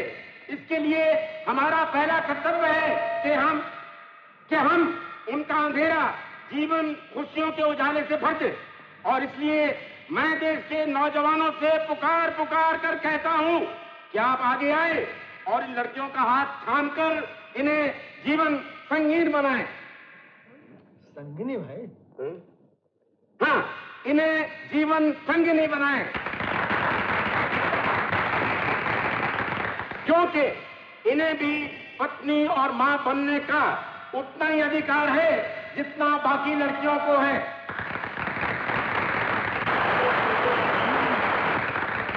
धन्यवाद। देखो तालियां बंद हो रही है। भाइयों और बहनों, सेठ अमीचंद ने जो कुछ कहा है वो केवल कोरा भाषण नहीं बल्कि उस पर अमल कर दिखाया है। आप लोगों को ये जानकर खुशी होगी कि इन्होंने अपने इकलौते बेटे श्रीमान राजेश का विवाह इस स्कूल की विद्यार्थी कुमारी शिवानी से करने का फैसला किया है।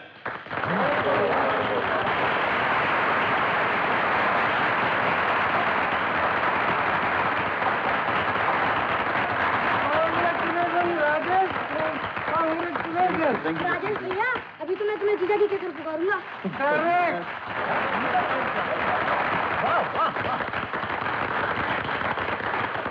मुझे मालूम है तुम लोगों ने जानबूझकर मेरे खिलाफ साजिश की। इतने गर्म क्यों होते हो? वहाँ तो बहुत खुश थे जब लोग तालियां बजा रहे थे। अरे वहाँ मैं प्रेसिडेंट था, यहाँ मैं एक बेटे का बाप हूँ। लेकिन पिताजी, आप ही ने तो अपने भाषण में कहा था कि देश के नौजवानों को आगे बढ़ना चाहिए। ठीक है, बड़े आदमी इज्जत कमाने के लिए बहुत कुछ कहते हैं, लेकिन ये जरूरी नहीं कि हर बात पर अमल भी किया जाए। माफ कीजिए पिताजी, मैं आपसे एक बात पूछना चाहता हूँ। पूछो। जिनके जीवन में पहले ही निराशा हो, उन्हें आशा और प्यार की एक किरण देना कोई अपराध है क्या? देखो राजेश, मैं तुम्हारे साथ बहस करना नहीं चाहता। आइंदा तुम उस लड़की से कभी नहीं मिलोगे। चलो जी, समझा लो अपने बेटे को।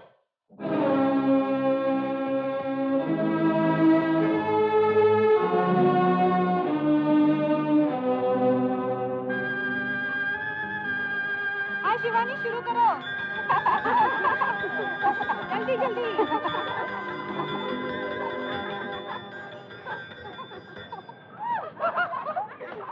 हाँ, तुम आउट हो गई। हाँ शिवानी शुरू करो।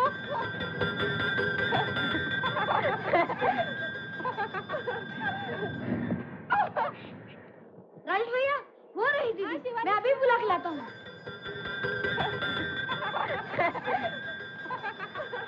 दीदी। चंदन, राजेश भैया तुम्हें बुला रहे हैं। ओह, ठहरो शिवानी। चंदन, तुम दीदी के पास रहो, मैं उनसे बात कर लेती हूँ।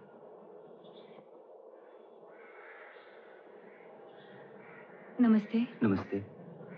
राजेश बाबू, आपके पिताजी ने फोन किया था कि आपको शिवानी से न मिलने दिया जाए। मुझे शक था कि वो जरूर ऐसा कुछ करेंगे। लेकिन बात क्या है, उन्होंने तो सबके सामने आप दोनों की शादी के लिए हामी भरी थी। वो सिर्फ वाहवाही लूटने का एक तरीका था। दिल से तो हमारी शादी के लिए वो कभी भी तैयार न थे। अगर आपको एतराज न हो तो मैं शिवानी से एक बार मिल सकता हूँ? अच्छा, मिलिएगा। Thank you.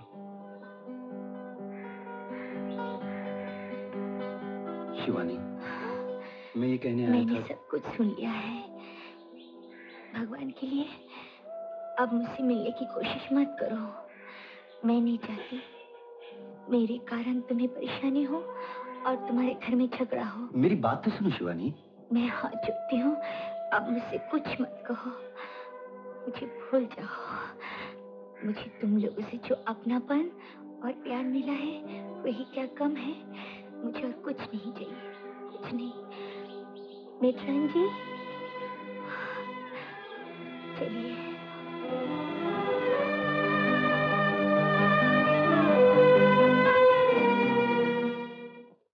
बाबूजी, आपको मालूम है, लाला जी ने ब्लाइंड स्कूल वालों से कहा है कि शिवानी का किसी के भी साथ बाहर आना जाना बंद किया जाए।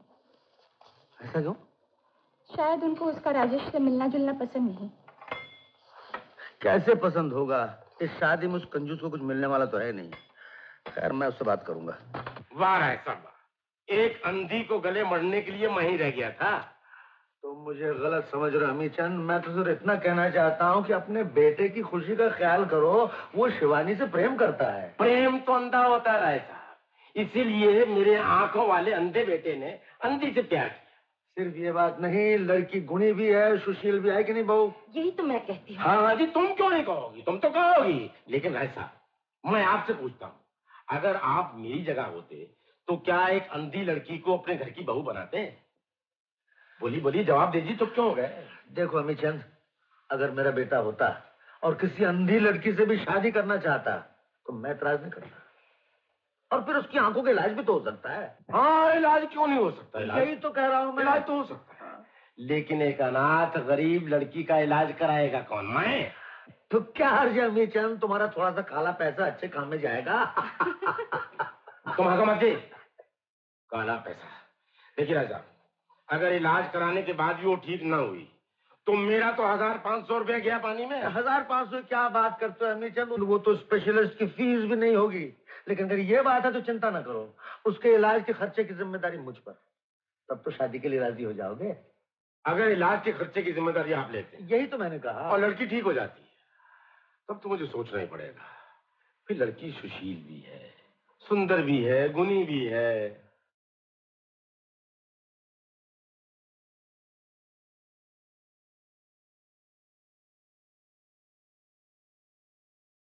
सब ठीक हो जाएगा बेटी।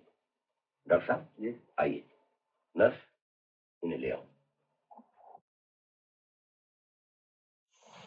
आओ बेटी। क्या हाल है डॉक्टर साहब? आंखों की जांच और केस हिस्ट्री से मैं इस नतीजे पर पहुंचा हूं कि ग्राफ्टिंग करना ही पड़ेगी। ग्राफ्टिंग यानी दूसरे की आंखें? जी हाँ भाई साहब, अभी कुछ दिन पहले मैं एक ऐसा ही ऑपरेशन कर चुका हूं। एक आदमी का सीरियस एक्सीडेंट हो गया था और मरते वक्त वो अपनी आंखें दान कर गया। मैंने 1 घंटे के अंदर उसकी आंखों की ग्राफ्टिंग कर दी और उस मरने वाले की आंखों से एक अंधे की दुनिया रोशन हो गई। अच्छा, लेकिन डॉक्टर साहब ऐसा महान आदमी तो किसी को भाग से ही मिल सकता है जो अपनी आंखें किसी दूसरे को दे दे। मैंने तो सोचा था कि ये लड़की देखने लगे तो। आप निराश न होइए भाई साहब। डॉक्टर सुनील जी, आप आई बैंक के टच में रहिए, जरूर कोई ना कोई मौका मिल जाएगा। जी बाबा। अजीब अजीब बातें हो जाती हैं इस मेडिकल साइंस में। अभी उस दिन मैं एक मेडिकल जर्नल पढ़ रहा था, एक दोस्त ने अपने अंधे दोस्त को अपनी एक आंख दे दी, ग्राफ्टिंग की गई, कामयाब हुई और अब दोनों देख रहे हैं। अरे वाह, ये तो बहुत अच्छी बात है। दादाजी, जब एक आंख से सब कुछ दिखाई देता है तो दोनों आंखों की क्या जरूरत? डॉक्टर साहब, आप मेरी एक आंख दीदी को दे दीजिए ना। नहीं नहीं चंदन, ऐसे नहीं कहते दादाजी। मुझे आंखों की क्या जरूरत है? आप लोगों के सहारे मैं तो सब कुछ देख लेती हूँ। आप लोग बेकार परेशान होते हैं। मेरे लिए तो आंखों से ज्यादा कीमती है आपका प्यार, माँ की ममता और चंदन का अनुराग। और मुझे कुछ नहीं चाहिए, कुछ नहीं।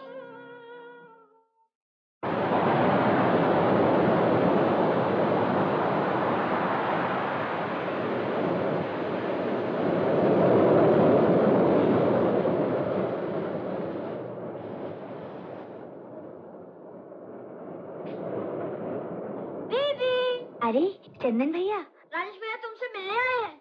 नहीं भैया, उन्हें यहाँ मत बुलाओ। क्यों शिवानी, क्या मैं तुमसे मिल भी नहीं सकता? नहीं नहीं, ये बात नहीं। आपने शायद डॉक्टर की बात नहीं सुनी। सुनी है, उन्होंने जो कहा है उससे तो तुम्हें और भी खुश होना चाहिए।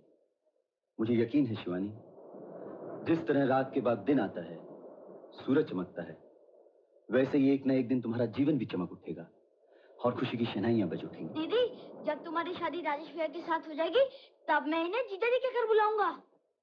नहीं भैया, वो दिन कभी नहीं आएगा। क्यों नहीं शिवानी, अब दुनिया की कोई भी ताकत मुझे तुमसे अलग नहीं कर सकती। नहीं राजेश, मैं एक अंधी हूँ, तुम्हारे जीवन में बोझ बनना नहीं चाहती। दीदी, मैंने एक तरकीब सोची है। अगर डॉक्टर लोग कुछ ना कर पाए तो एक दिन मैं और तुम चुपके से चलेंगे और मैं अपनी एक आंख तुम्हारी आंख में लगा दूंगा। चंदन, फिर वही जो मैं तुमसे नहीं बोलूंगी। नहीं बोलोगे तो क्या हुआ, लेकिन तुम मुझे देख तो सकोगी। क्यों राजेश भैया? चल शैतान, ऐसा नहीं कहते। ये लो 5 रुपए। ये गंगाराम, इसे फलों के 5 रुपए। अरे ये गंगाराम के फूल है, लेना है तो लो, नहीं तो वापस दे दो। All the animals in the zoo.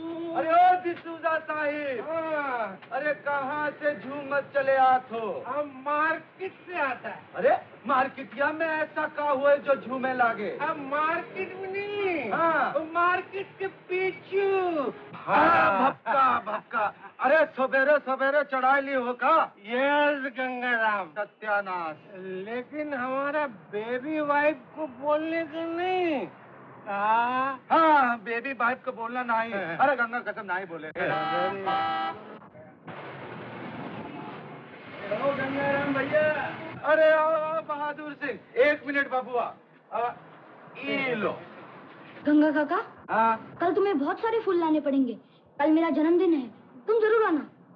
और डिशो अंकल, आपको भी आंटी के साथ आना पड़ेगा। यस यस, हम आएगा, श्योरली आएगा बाबा। God bless you. पर हमार तो बड़ी मुश्किल हो गई बबुआ। क्या हुआ? अरे हम तो मुन्ना के पास देश जाते, जाने तन हम तो टिकट भी कटाई लिए। टिकट वापस कर दो। हाँ?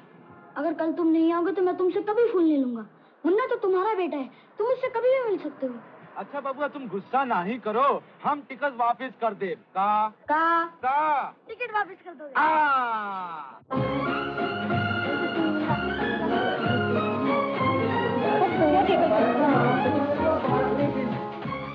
अरे बेटा, दादाजी नहीं आए अभी तक?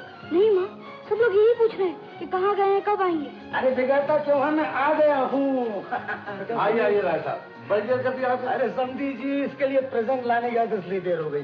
अरे मेरे छोटे फर्स्ट तुझे हट जाओ हट जाओ, तेरे लिए प्रेजेंट लाया हूँ। बोल क्या लाया? क्या क्या क्या क्या? अरे तो हार गया, तेरे लिए दीदी लाया। ले दीदी प्रेजेंट? अरे इससे बड़ा प्रेजेंट तेरे लिए मैं क्या ला सकता हूँ बेटे।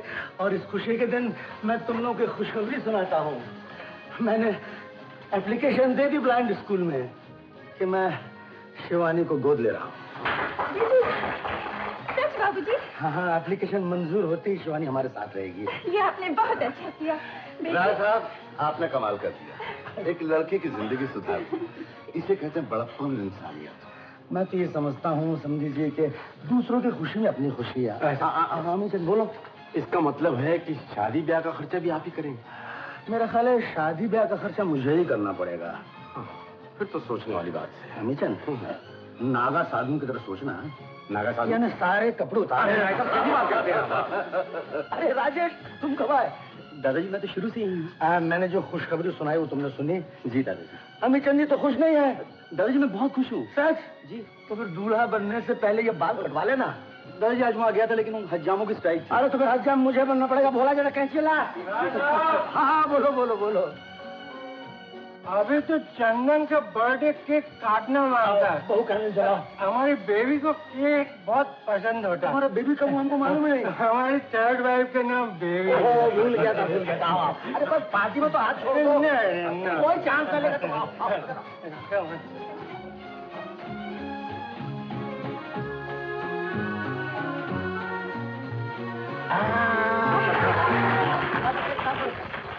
सौ बरस जियो, सदा सुखी रहो, दुनिया में नाम कमाओ। Chandu wish you all the best. नहीं पहले पहले माँ से आशीर्वाद लो, पैर छू माँ के। चलो चलो चलो। जुग जुग जियो, सदा सुखी रहो बेटा। दीदी तुम भी आशीर्वाद दो ना। भैया, भगवान से प्रार्थना करती हूँ कि दुनिया की सारी खुशियाँ तुम्हें मिल जाए। ये हुई ना बात। देखा कितनी अच्छी दीदी है। अरे बबुआ, अरे देखो हम तुम्हारे वास्ते दिल खुश गुलाब लाए हैं। 1000 साल जियो, राम करे हमारी उम्र भी तोहे लग जाए। राम तुमने बड़ी देर कर दिया। बाबूजी पाई लागी, आज बबुआ का जन्मदिन है ना, जशन वसन हुई का चाहिए। इका वास्ते हम डूडू की ढूंढत रही, मिल गई आई गए। अरे तो बजा बहुत अच्छी टुकड़ी बजाते हो। अरे राजेश भैया, हम तो गावत हैं, बजावत हैं, नाचत हैं और नचावत हैं। हमका भी नचाओ, हम तो हर साथ नाची। तो बाबूजी हुई जाए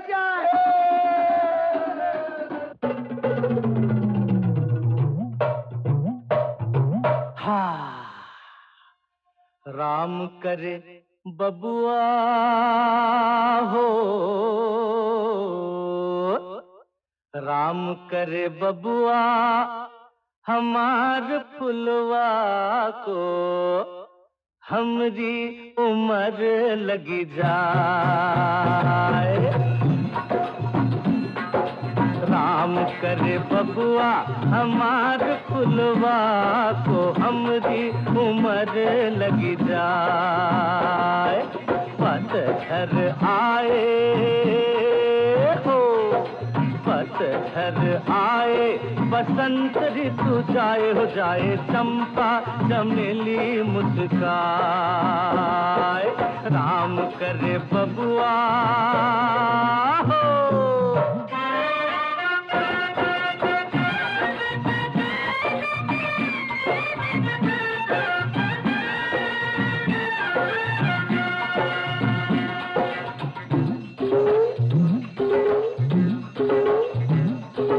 प्यारे मुन्ने तू भी एक दिल खुश गुलाब है।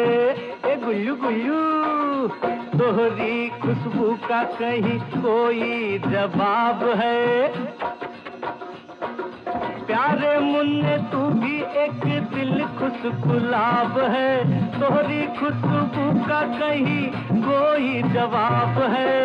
तोहे न किसी की, तोहे न किसी की नजर लग जाए। राम करे बबुआ हो, राम करे बबुआ हमार फुलवा को, हमरी उम्र लगी जाए हो।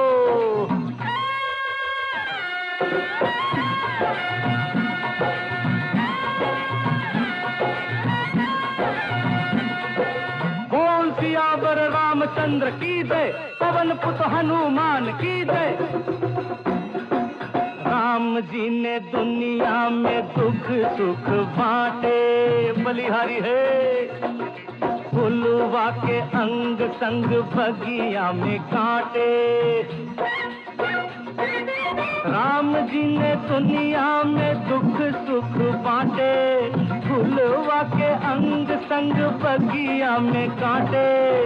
तोरे पग में ना कोई, तोरे पग में ना कोई कांटा लग जाए। राम करे बबुआ,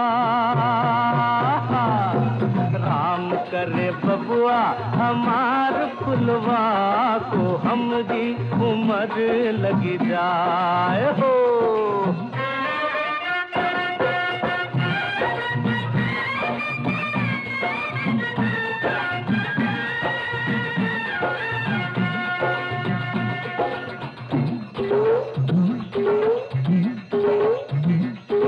काश ऐसा होवे जब बने तू दुल्हा राजा,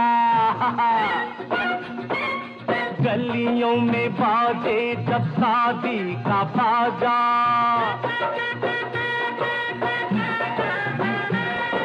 काश ऐसा होवे जब बने तू दुल्हा राजा, गलियों में बाजे जब शादी का बाजा।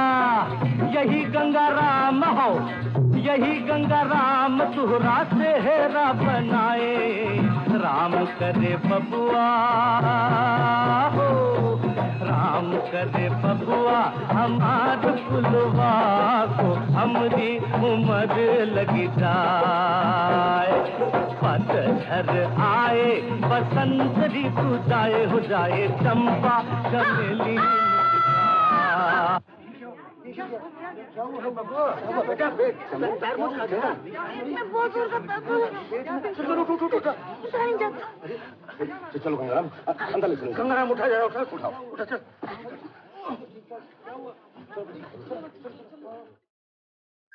चंदन, क्या हुआ चंदन को? कोई बोलता क्यों नहीं? चंदन, कहाँ हो तुम?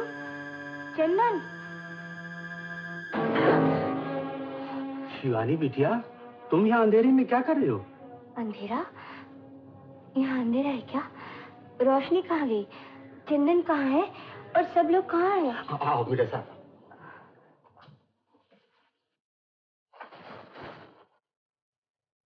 दर्द किस लिए है सुनील? जैसा कि चिंता की कोई बात नहीं है, मैं दवाई लिख दूंगा, दर्द ठीक हो जाएगा। चंदन, आ शिवानी, आओ बेटी। यहाँ बैठो चंदन के पास। ये ख्याल से इसको भैया क्या हो गया तुम्हें? बहुत जोर से दर्द हुआ। यहाँ से उठो बस बेटे, आराम करो। और देखो इस वक्त पार्टी वार्टी बिल्कुल बंद है। अच्छा चाचा मैं चलता हूँ। नमस्ते। क्या ठीक कर दो? डॉक्टर भैया हमारे बबुआ ठीक है। हाँ हाँ बिल्कुल ठीक। गंगाराम तुम अंदर जाके मिल लो उससे। ठीक है वो। हाँ चलो चलो भाई सब लोग चलो। बबुआ देख तो हाँ दोस्त लोग आए हैं। क्या लगा तुम्हें? चाचा कुछ इन्फेक्शन लगता है। कुछ सीरियस बात? ना ना ऐसी कोई बात नहीं है, आप बिल्कुल चिंता मत कीजिए। मैं कल पूरा एग्जामिन कर लूंगा और ब्लड और स्टूल भी दिखा दूंगा। ठीक है ठीक है। अच्छा आप आराम कीजिए, मैं दवाई दे देता हूँ। चलिए छोटा मकान तुम्हारा है और ये बड़ा वाला मेरा। ठीक है। लो बेटा दवा पी लो। नहीं माँ, ये दवा मैं नहीं पीऊंगा, बहुत कड़वी है। लाई मैं पिला देता हूँ। मैं जल्दी अच्छा होना है ना, तो ये पी लो। शाबाश शाबाश। ये लो पानी। अरे ओ चंदन बबुआ, जयराम जी की बहना। जयराम जी। अरे का पेट में थोड़ा सा दर्द हुई कबा और तुम खटिया पर पड़ गए। अरे तुम तो शेर बच्चा हो का बहना। अरे ये देखो हम तुम्हार वास्ते दिल खुश गुलाब लाए हैं। लो। कितने अच्छे फूल हैं। अरे होंगे नहीं, जौन तौन गंगा राम की दुकान के फूल हैं, कोई ऐसे वैसे के हैं नहीं। हाँ ए बबुआ, हम ये कहने को आए हैं, शाम की गाड़ी से हम गांव जाते हैं, 1 महीने बाद लौटा, तब तक बिल्कुल फिट हो जा। हाँ हाँ तब तक बिल्कुल ठीक हो जाएगा। क्यों चंदू? हाँ माँ वो पार्सल दो ना। अरे हाँ ये लो गंगाराम, तुम्हारे मुन्ने के लिए चंदन की तरफ से। जरूर देव, पर जब वो लोग पूछेंगे कि कौन दिए तो हम का जवाब दें? उनका वास्ते बबुआ का एक फोटो भी तो दो। फोटो? हाँ, मुन्ना और उई की अम्मा देखकर बहुत खुश हो जाए। अच्छा, अभी लाती हूँ। सुनो गंगा काका, अब की बार अपने मुन्ने को अपने साथ जरूर लाना, मैं उसे अपने पास रखूंगा। हाँ हाँ जरूर ला। अच्छा हम चली? ये लो। अरे वाह वाह वाह। राजेश भैया तनिक यहाँ तो आओ। अरे आओ ना। अभी आए चंदू। अच्छा बहना हम चलत हैं। अच्छा। जयराम जी। जयराम जी।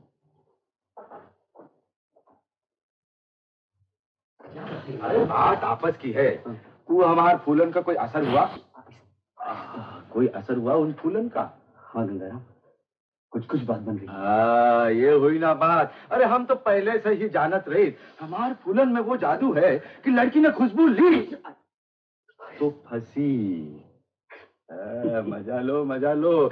जब हम लौटब तब तक तोहार मामला बिल्कुल फिट हो जा का। जयराम जी की। जयराम जी की। हाँ डॉक्टर मैं समझ गया, लेकिन यस यस। हाँ सुनील, मैं जा सकता हूँ? डॉक्टर एक मिनट। आइए चाचा जी। सारी रात चंदन सो नहीं सका, पेट में उसको बड़ी जोर का दर्द रहा। आप बैठिए। डॉक्टर ऐसा कीजिए, आप भेज दीजिए। जी हाँ। रिपोर्ट का क्या हुआ? चाचा रिपोर्ट तो अभी नहीं आई। मैं डॉक्टर सालस्कर से बातें कर रहा था। क्या कर रहे हो? उन्होंने ब्लड सैंपल टाटा इंस्टीट्यूट में भेज दिया है। कैंसर टेस्ट के लिए? जी। तुम क्या कर रहे हो सुनील? इतने से बच्चों को कैंसर भी आ चाचा जी बात यह चाचा जी के पैथोलॉजिकल टेस्ट में कुछ मिला नहीं, और इतने तेज बुखार और दर्द की वजह मेरी समझ में भी नहीं आई, इसलिए अपनी तसल्ली के लिए मैंने जांच करवा लेना जरूरी समझा। अच्छा क्या सुनील, तुमने अच्छा किया है। चाचा जी भगवान करे रिपोर्ट में किसी किस्म की खराबी ना हो। ऐसा लगता है कि भगवान मुझे कभी सुख चैन से बैठने नहीं देगा सुनील। मैं जिसे भी अपनाना चाहता हूँ। रिपोर्ट कब आ रही है? कल शाम को 4 बजे। कल शाम को 4 बजे तक मेरी क्या हालत होगी?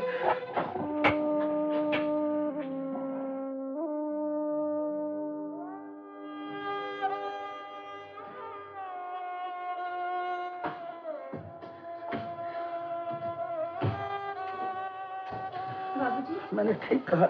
ओह बहू, क्या बात है? आपकी तबीयत ठीक नहीं है? मेरी तबीयत तो बिल्कुल ठीक है। क्या कहा डॉक्टर ने? डॉक्टर सुनील क्या कहेगा? कहा कि अभी तक तो ब्लड की रिपोर्ट नहीं आई, उसके बाद इलाज शुरू करेगा। पहले जब भी बीमार होता था तो 5-6 दिन में ठीक हो जाता था, लेकिन अब की बार दिन पर दिन कमजोर होता जा रहा है। न उसे भूख लगती है न नींद आती है। मुझे तो बहुत चिंता हो रही है। चिंता तो मुझे भी हो रही बहू, लेकिन उससे तो कोई फायदा नहीं। घबराओ नहीं, ठीक हो जाएगा। जा तुम्हें बुला रहा।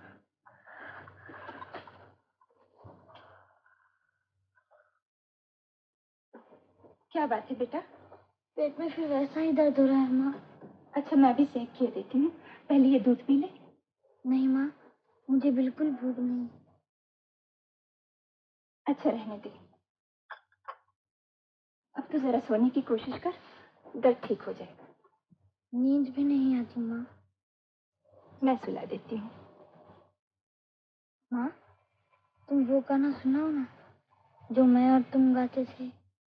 मेरा राजा बेटा बूझे एक पहेली, प्यारी प्यारी अखियों की कौन सहेली। निंदिया मेरा राजा बेटा बूझे एक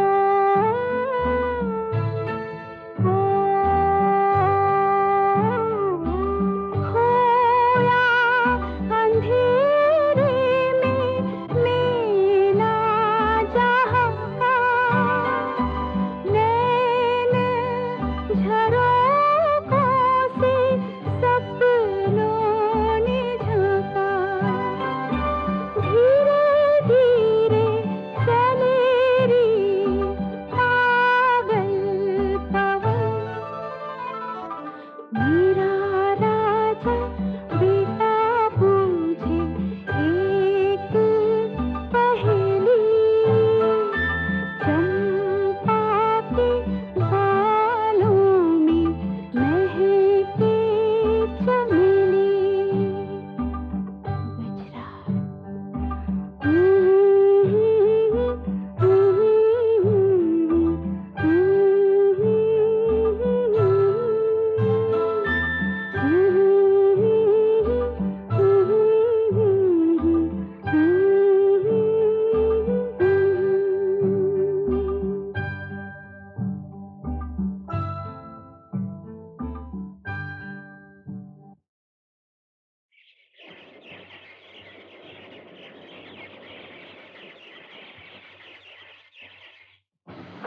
संभालो, सीढ़ी।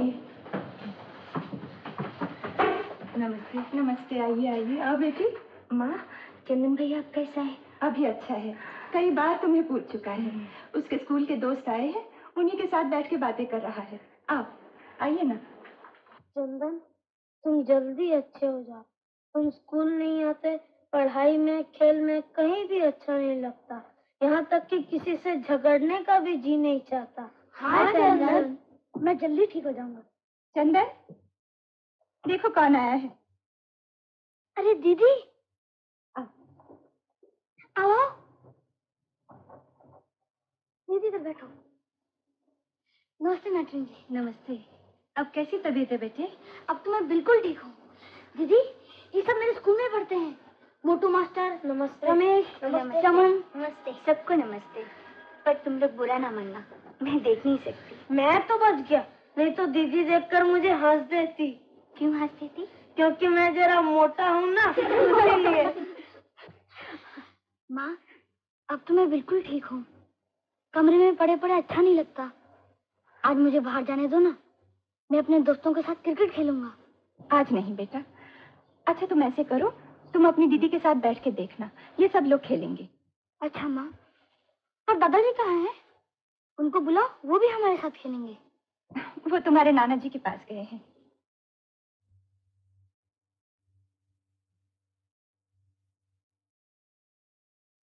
चाची जी, आप? हम रिपोर्ट के लिए आए। सुनील, रिपोर्ट मिली? जी हाँ। तुम इस तरह क्यों बोल रहे हो? कोई खास बात है क्या? चाचा जी, चंदन जो मांगे वो उसे दीजिए। क्या है? जो वो कहे वो ही आप किया कीजिए। कोई घबराने की बात तो नहीं है। कैसे कहूँ वकील साहब, लेकिन एक डॉक्टर की हैसियत से कहना पड़ता है कि चंदन की जिंदगी के अब ज्यादा दिन बाकी नहीं। सुनील, ऐसा मत कहो। तुम उसके बाप के दोस्त हो, वो तुम्हारे बेटे समान है। जी हाँ, लेकिन ये रिपोर्ट गलत भी तो हो सकती है। काश की रिपोर्ट गलत हो सकती है। आखिर से हुआ क्या है? Leukaemia cell positive. जी हाँ, ब्लड कैंसर।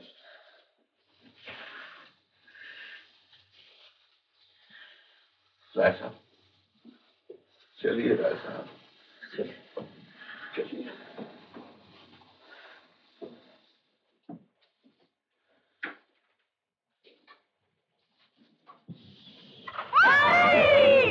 राजेश भैया, दीदी राजू भैया ने बाउंड्री मारी। अच्छा अच्छा बेटा, तुम बैठ के खेल देखो, मैं अंदर जाती हूँ। अच्छा माँ।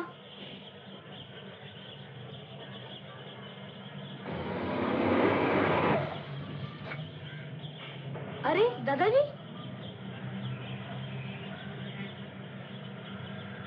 दादाजी आप कहाँ गए थे? यूं ही बेटा, तुम्हारे नाना जी के साथ था। आप क्रिकेट खेलिए ना। खेलूंगा बेटा, तुम कह तो खेलूंगा। नाना जी आप भी खेलिए ना। बेटा मुझे खेलना नहीं आता, मैं तुम्हारे पास बैठूंगा। अच्छा। लीजिए दादाजी, आज तो मैं आपकी छुट्टी कर दूंगा। चंदन, दादाजी को पहले बॉल में आउट करता हूँ। नहीं नहीं, दादाजी को कोई आउट नहीं कर सकता।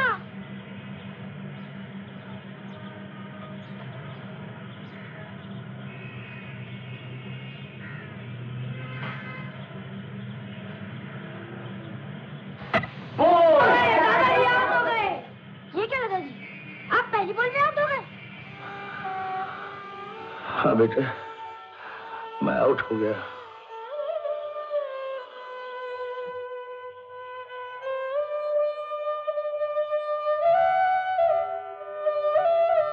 अच्छा बेटा, तुम बैठो, मैं तुम्हारी माँ से मिला।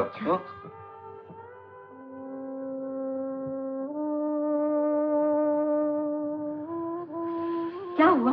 क्या कहा डॉक्टर ने? आपका चेहरा क्यों उतरा हुआ है? नहीं तो। बोलो ना, बोलते क्यों नहीं? क्या कहा डॉक्टर ने? अन्नू को मत बताना, खबर अच्छी नहीं है। क्या? दादाजी। हाँ बेटा। माँ, मुझे एक सपना आया। कैसा सपना बेटे? मैं दिवाली मना रहा हूँ, मेरे दोस्त भी मेरे साथ हैं। चारों तरफ उजाला ही उजाला है, तारे जगमगा रहे हैं। दादाजी, दिवाली को और कितने दिन हैं?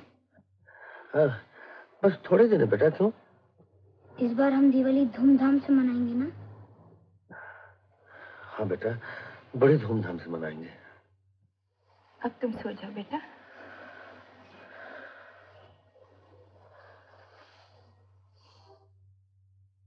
आइए चाचा जी। आओ राजेश, बैठिए। कहीं चाचा जी कैसे तबीयत है चंदन की? इंजेक्शन से कुछ फायदा हुआ? हाँ फायदा जरूर हुआ, दर्द भी कम था और रात सोया भी। और चाचा जी हम कर ही कह सकते हैं सिवा तकलीफ कम करने के।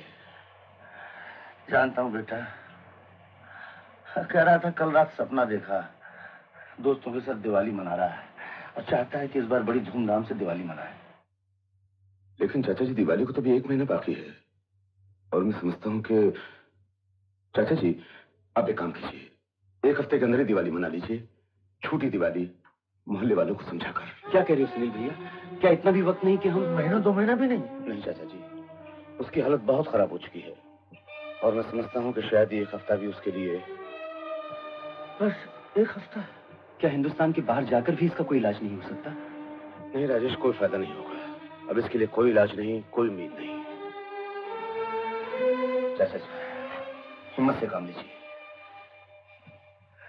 अगर भगवान का यही इंसाफ है तो उसे कौन टाल सकता है सुनील? लेकिन वो बड़ी सख्त सजा देता है। जानते हो बेटा, उसकी सजा की कोई अपील नहीं। पिछले जन्मों की पाप की सजा मुझे मिल रही है उसके जरिए जिसे मैं सबसे ज्यादा प्यार करता हूँ, जिसके मोह माया के बंधन में मैं जकड़ गया हूँ, वही मुझे छोड़ के जा रहा है प्रायश्चित की आग में झुलसने के लिए, ताकि मैं जलता भी रहूं और जिंदा भी रहूं। ठीक है दादाजी। बेटा हम बड़ी धूमधाम से दिवाली मनाएंगे चंदन के लिए, उसकी खुशी के लिए हम झूठी दिवाली मनाएंगे। आओ बेटा।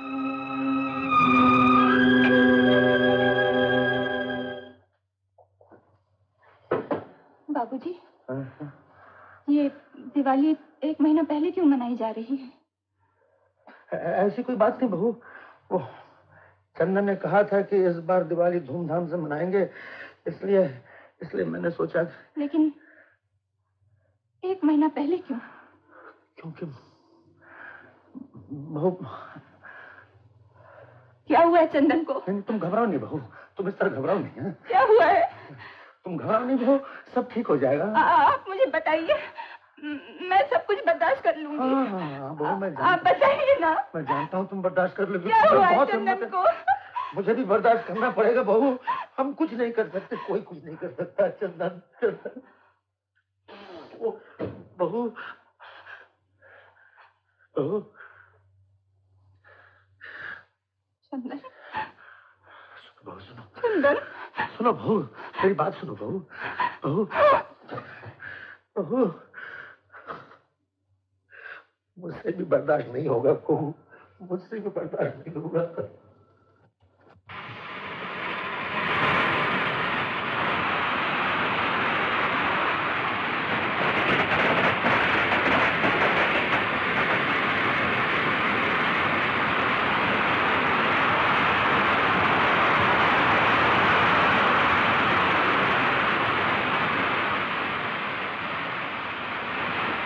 चंदन, बहुत अच्छे अनार है ना?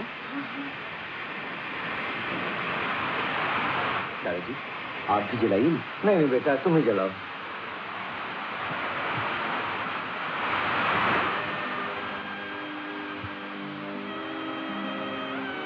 चंदन, जरा फुलझड़ी लेना। दादाजी, बात सुनिए,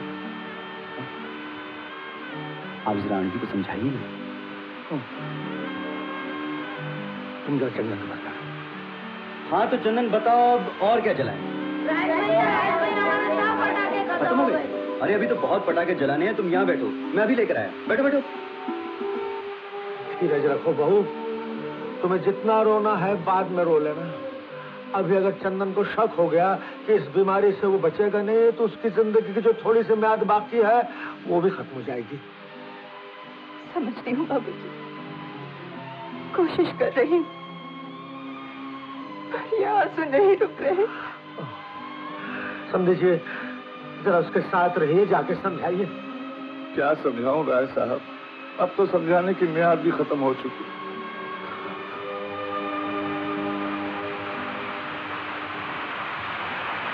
आओ बच्चों, सभी एक एक ले लो। चलो चलो चलो चलो, हाँ ले लो ले लो ले लो।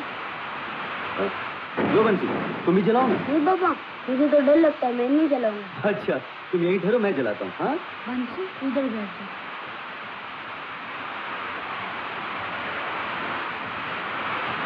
देखो चंदन, कितने सारे अनार जल रहे हैं। क्यों बंसी, अब तो डर नहीं लग रहा ना? क्यों बंसी, दिवाली कैसी लगी? अरे ये तो असली दिवाली से भी अच्छी दिवाली। असली दिवाली? तुम्हें नहीं मालूम है नकली दिवाली है? नकली दिवाली? हाँ, बाबूजी कहते थे कि ये दिवाली तुम्हें कुछ करने के लिए मनाई जा रही है। असली दिवाली को तो अभी 1 महीने बाकी है। लेकिन दादाजी ने ऐसा क्यों किया? शायद मैं बीमार हूँ ना, इसलिए। तुम इस बीमारी से बचोगे नहीं चंदन, तो हमेशा हमेशा के लिए हमें छोड़ के चले जाओ। हमेशा के लिए? कहाँ? भगवान के घर में, अपने डैडी के पास।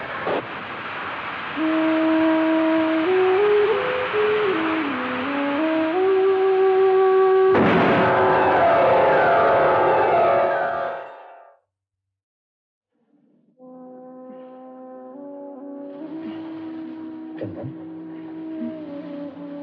दिवाली कैसी लगी बेटा? अच्छी लगी? हाँ दादाजी, लेकिन ये दिवाली असली नहीं थी। आपने मुझे खुश करने के लिए मनाई थी ना? तुझसे किसने कहा? लड़कों ने? मुझे मालूम हो गया दादाजी, मैं डैडी के पास जा रहा हूँ। नहीं नहीं बेटा, तुम कहीं नहीं जाओगे, तुम यहीं रहोगे हमारे साथ। दादाजी बेटा, आपको याद है? क्या? डॉक्टर अंकल कह रहे थे, अगर एक की आंख दूसरे की आंखों में लगा दी जाए तो वो देख सकता है। तो? आप मेरी आंखें दीदी को दे दीजिए ना। ऐसा नहीं कहते बेटा, ऐसा नहीं कहते। मैं चला जाऊंगा, लेकिन दीदी मेरी आंखों से तुम्हें, माँ को, सबको देख सकेगी। कितना अच्छा होगा, है ना? बेटा, बोलो दादाजी, मेरी बात रखोगे ना? दीदी को मेरी आंखें दे दोगे ना? ये क्या कह रहा है बेटा? माँ, तुम मेरे पास ही रहना, मुझे बहुत डर लग रहा है। मैं तेरे पास हूँ बेटा। दादाजी, दादाजी मेरे चारों तरफ अंधेरा क्यों है? मुझे पकड़ के रखना, छोड़ना मत। माँ, बहुत दर्द हो रहा है, मुझे सुला दो ना, वो गाना गाओ ना। हाँ बेटा, माँ भी गाना गाएगी। गाना मैं भूल गई बेटा। गाओ बहू, इसे सुला दो, इसे सुख की नींद सुला दो बहू, गाओ। मेरा राजा बेटा बूझे एक पहेली, सोए जग जागे सारी रात अकेली। माँ, पंछी मुसाफिर मीत विदेशी, लौट के घर आए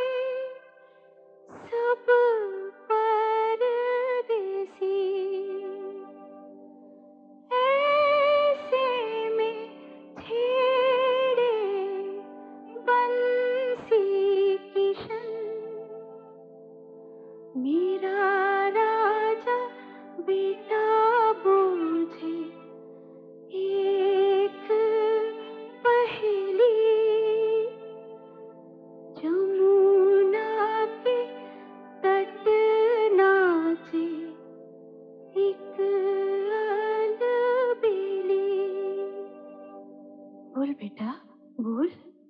राधा लुक छुप जाए, आशा निराशा आँख में चले दिन रात तमाशा। एक पल रोए एक पल गाए मन, मेरा राजा बेटा बूझे एक पहेली। कौन वो बैरन खेल ये खेली। बोल बेटा बोल बोल। चंदन बेटा बोल। चंदन चंदन चंदन।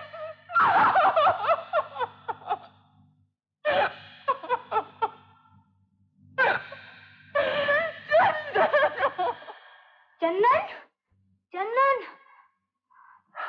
हाँ सुनील, हाँ बस थोड़ी देर हुई, सब कुछ खत्म हो गया। मैंने अभी तक किसी को खबर नहीं की। सुनील तुम आई बैंक के सर्जन को लेकर जितनी जल्दी हो सके यहाँ चले आओ। बाबूजी किसे फोन किया आपने? मैंने सुनील से कह दिया कि आई बैंक के सर्जन को नहीं नहीं, मैं ये नहीं होने दूंगी, नहीं होने दूंगी। होने दो बहू, होने दो।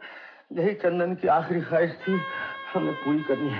नहीं, मैं किसी को अपने बच्चे को हाथ नहीं लगाने दूंगी, नहीं लगाने। बहू सुनो बहू, क्या तुम नहीं चाहती कि चंदन हमेशा हमारे साथ रहे?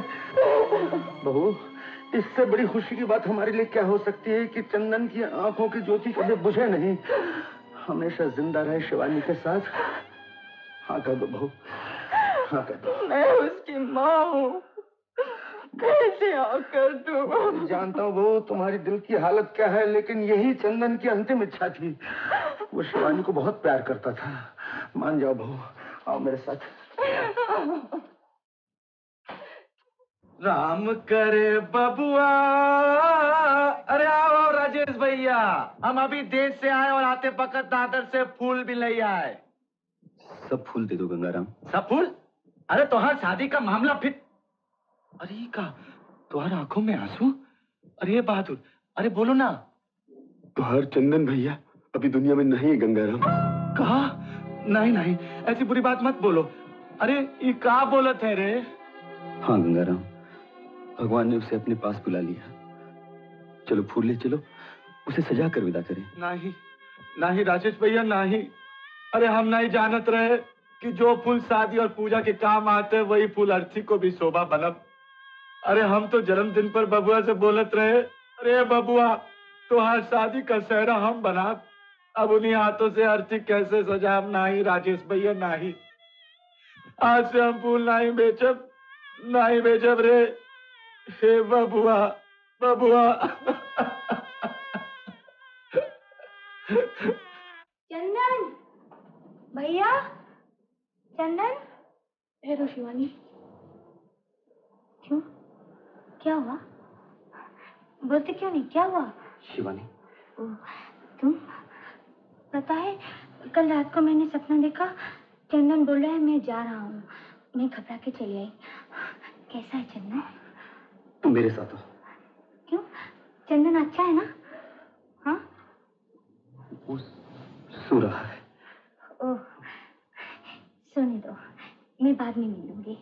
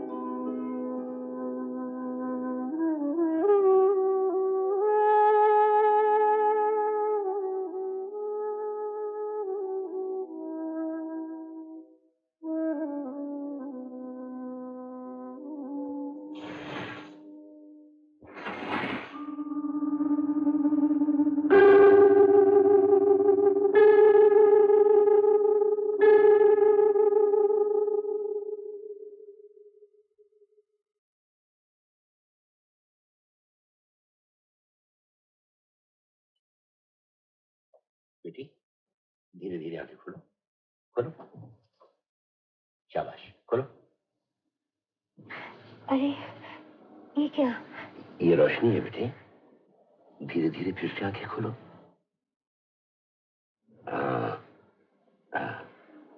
अब कुछ देख सकती हो?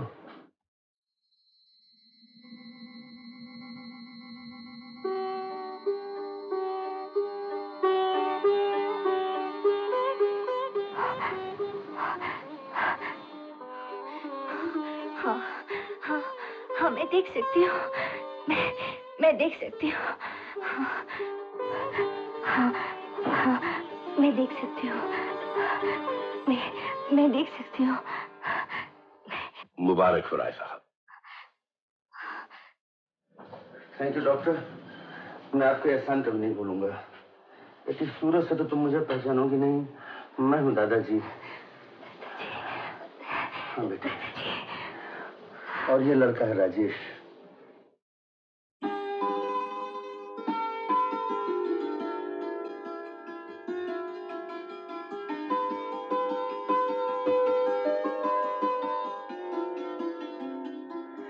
और बहू, जरा नजदीक आकर इन प्यारी आंखों को तो देखो।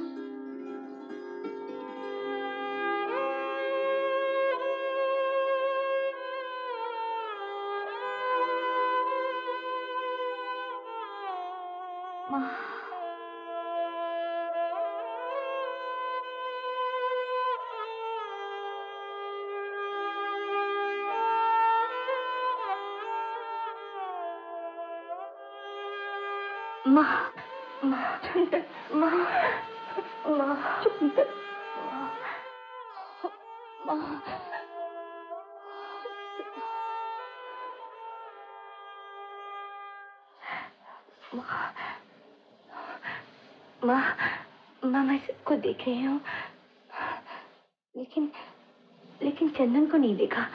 कहाँ है चंदन? जब से मेरा इलाज शुरू हुआ, ना वो मुझे देखने आया, ना उसकी आवाज सुनाई थी। कहीं बाहर क्या है? क्या हुआ माँ?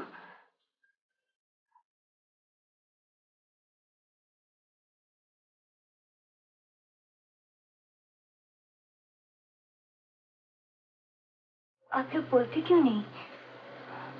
दादाजी, क्या वो अब तक बीमार है? मैं दूर से देखती हूँ। किधर है उसका कमरा? कमरे में बेटा। बहू, चंदन भैया, चंदन, कहाँ हो भाई तुम? चंदन, चंदन भैया, कहाँ हो तुम? चंदन, चंदन।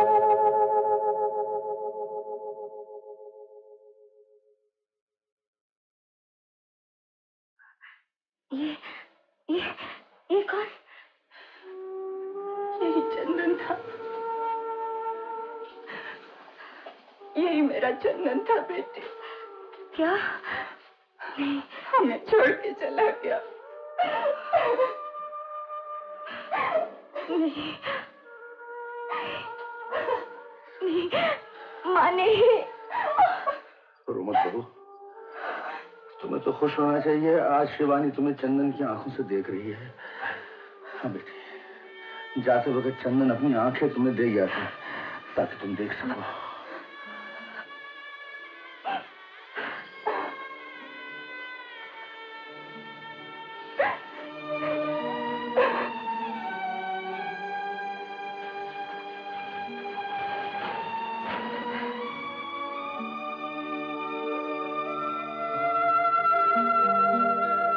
भैया, चंदन, चंदन भैया,